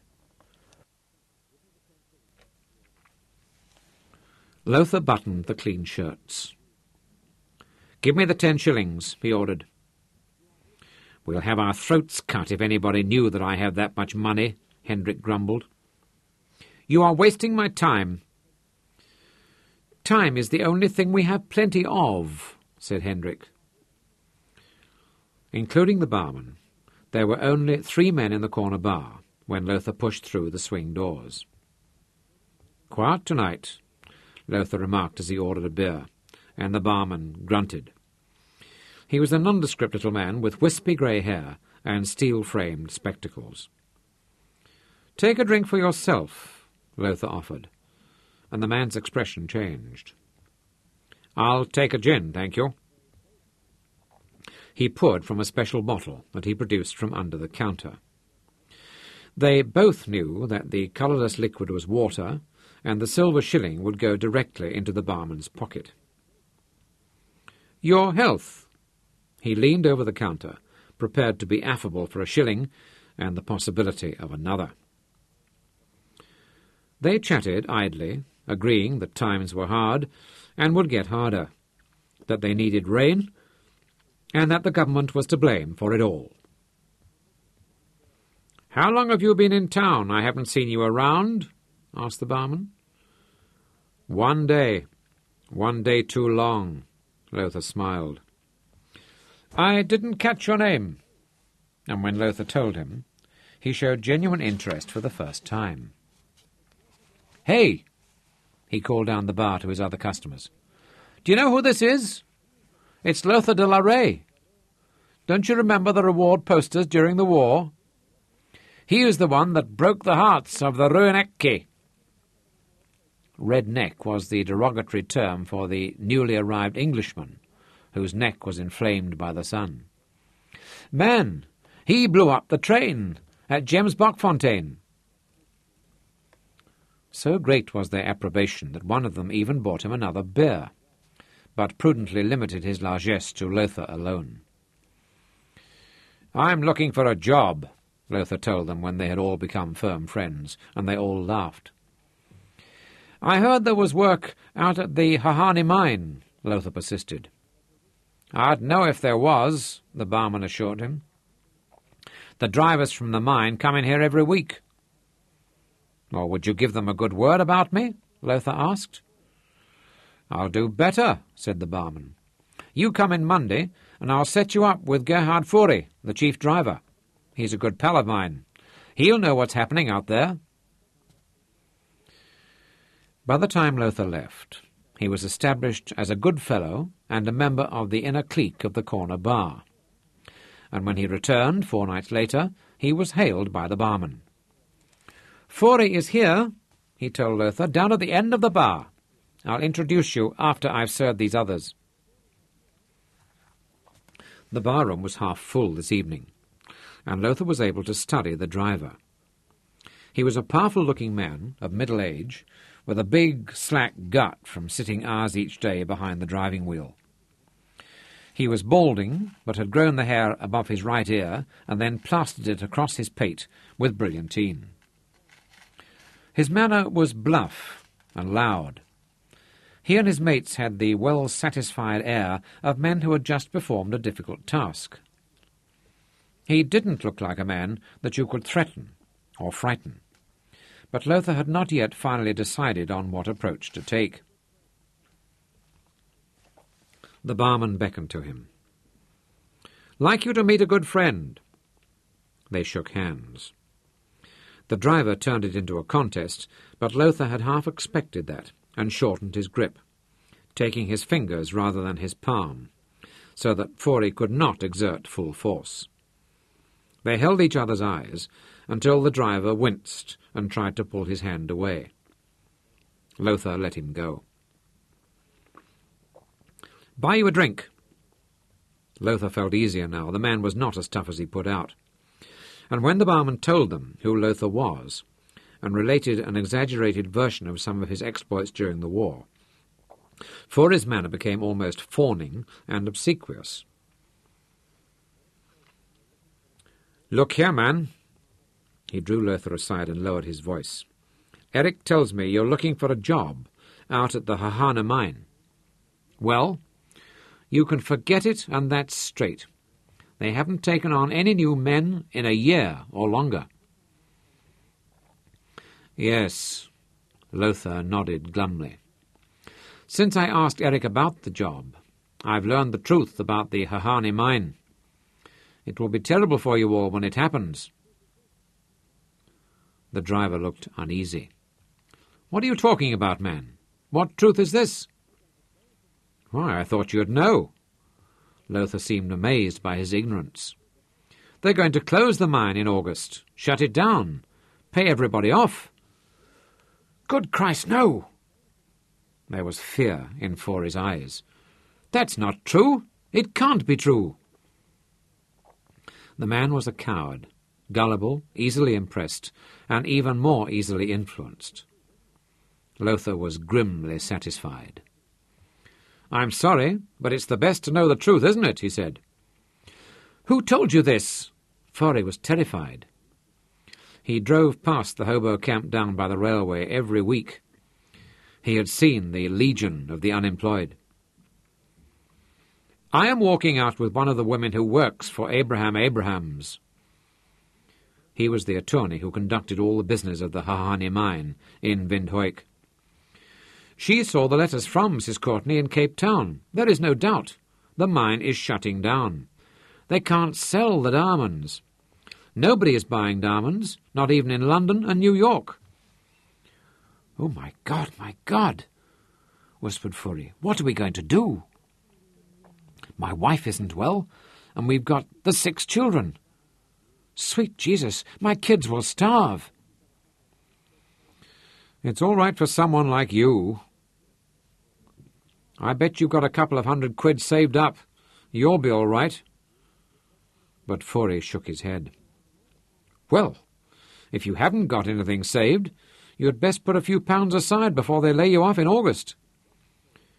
"How does a man do that? How do I save with a wife and 6 kids?" Forey demanded hopelessly. "I'll tell you what." Lothar took his arm in a friendly, concerned grip. "Let's get out of here. I'll buy a bottle of brandy. Let's go someplace where we can talk." The sun was up by the time Lothar got back to the camp the following morning. They had emptied the brandy bottle while they talked the night away. The driver was intrigued and tempted by Lothar's proposition, but unsure and afraid. Lothar had to explain and convince him of every single point, particularly of his own safety. "Nobody will ever be able to point a finger at you. I give you my sacred word on it," said Lothar. "You'll be protected even if something goes wrong. And nothing will go wrong." Lothar had used all his powers of persuasion, and he was tired now as he trudged through the encampment and squatted down beside Hendrik. "Coffee?" he asked, and belched the taste of old brandy into his mouth. "Finished." Hendrik shook his head. "Where is Manfred?" Hendrik pointed with his chin. Manfred was sitting under a thorn bush at the far end of the camp. The girl, Sarah, was beside him, their blonde heads almost touching as they pored over a sheet of newsprint. Manfred was writing on the margin of the page with a charcoal stick from the camp fire. "Manny is teaching her to read and write," Hendrik explained. Lothar grunted and rubbed his bloodshot eyes. His head ached from the brandy. "Well," he said, "we've got our man." "Ah," Hendrik grinned. "Then we will need the horses."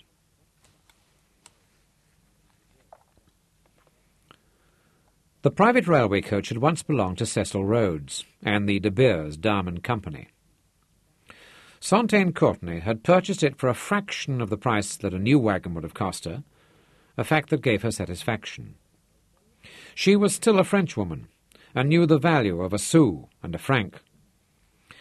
She had brought out a young designer from Paris to redecorate the carriage in the Art Deco style, which was all the rage, and he had been worth every penny of his fee.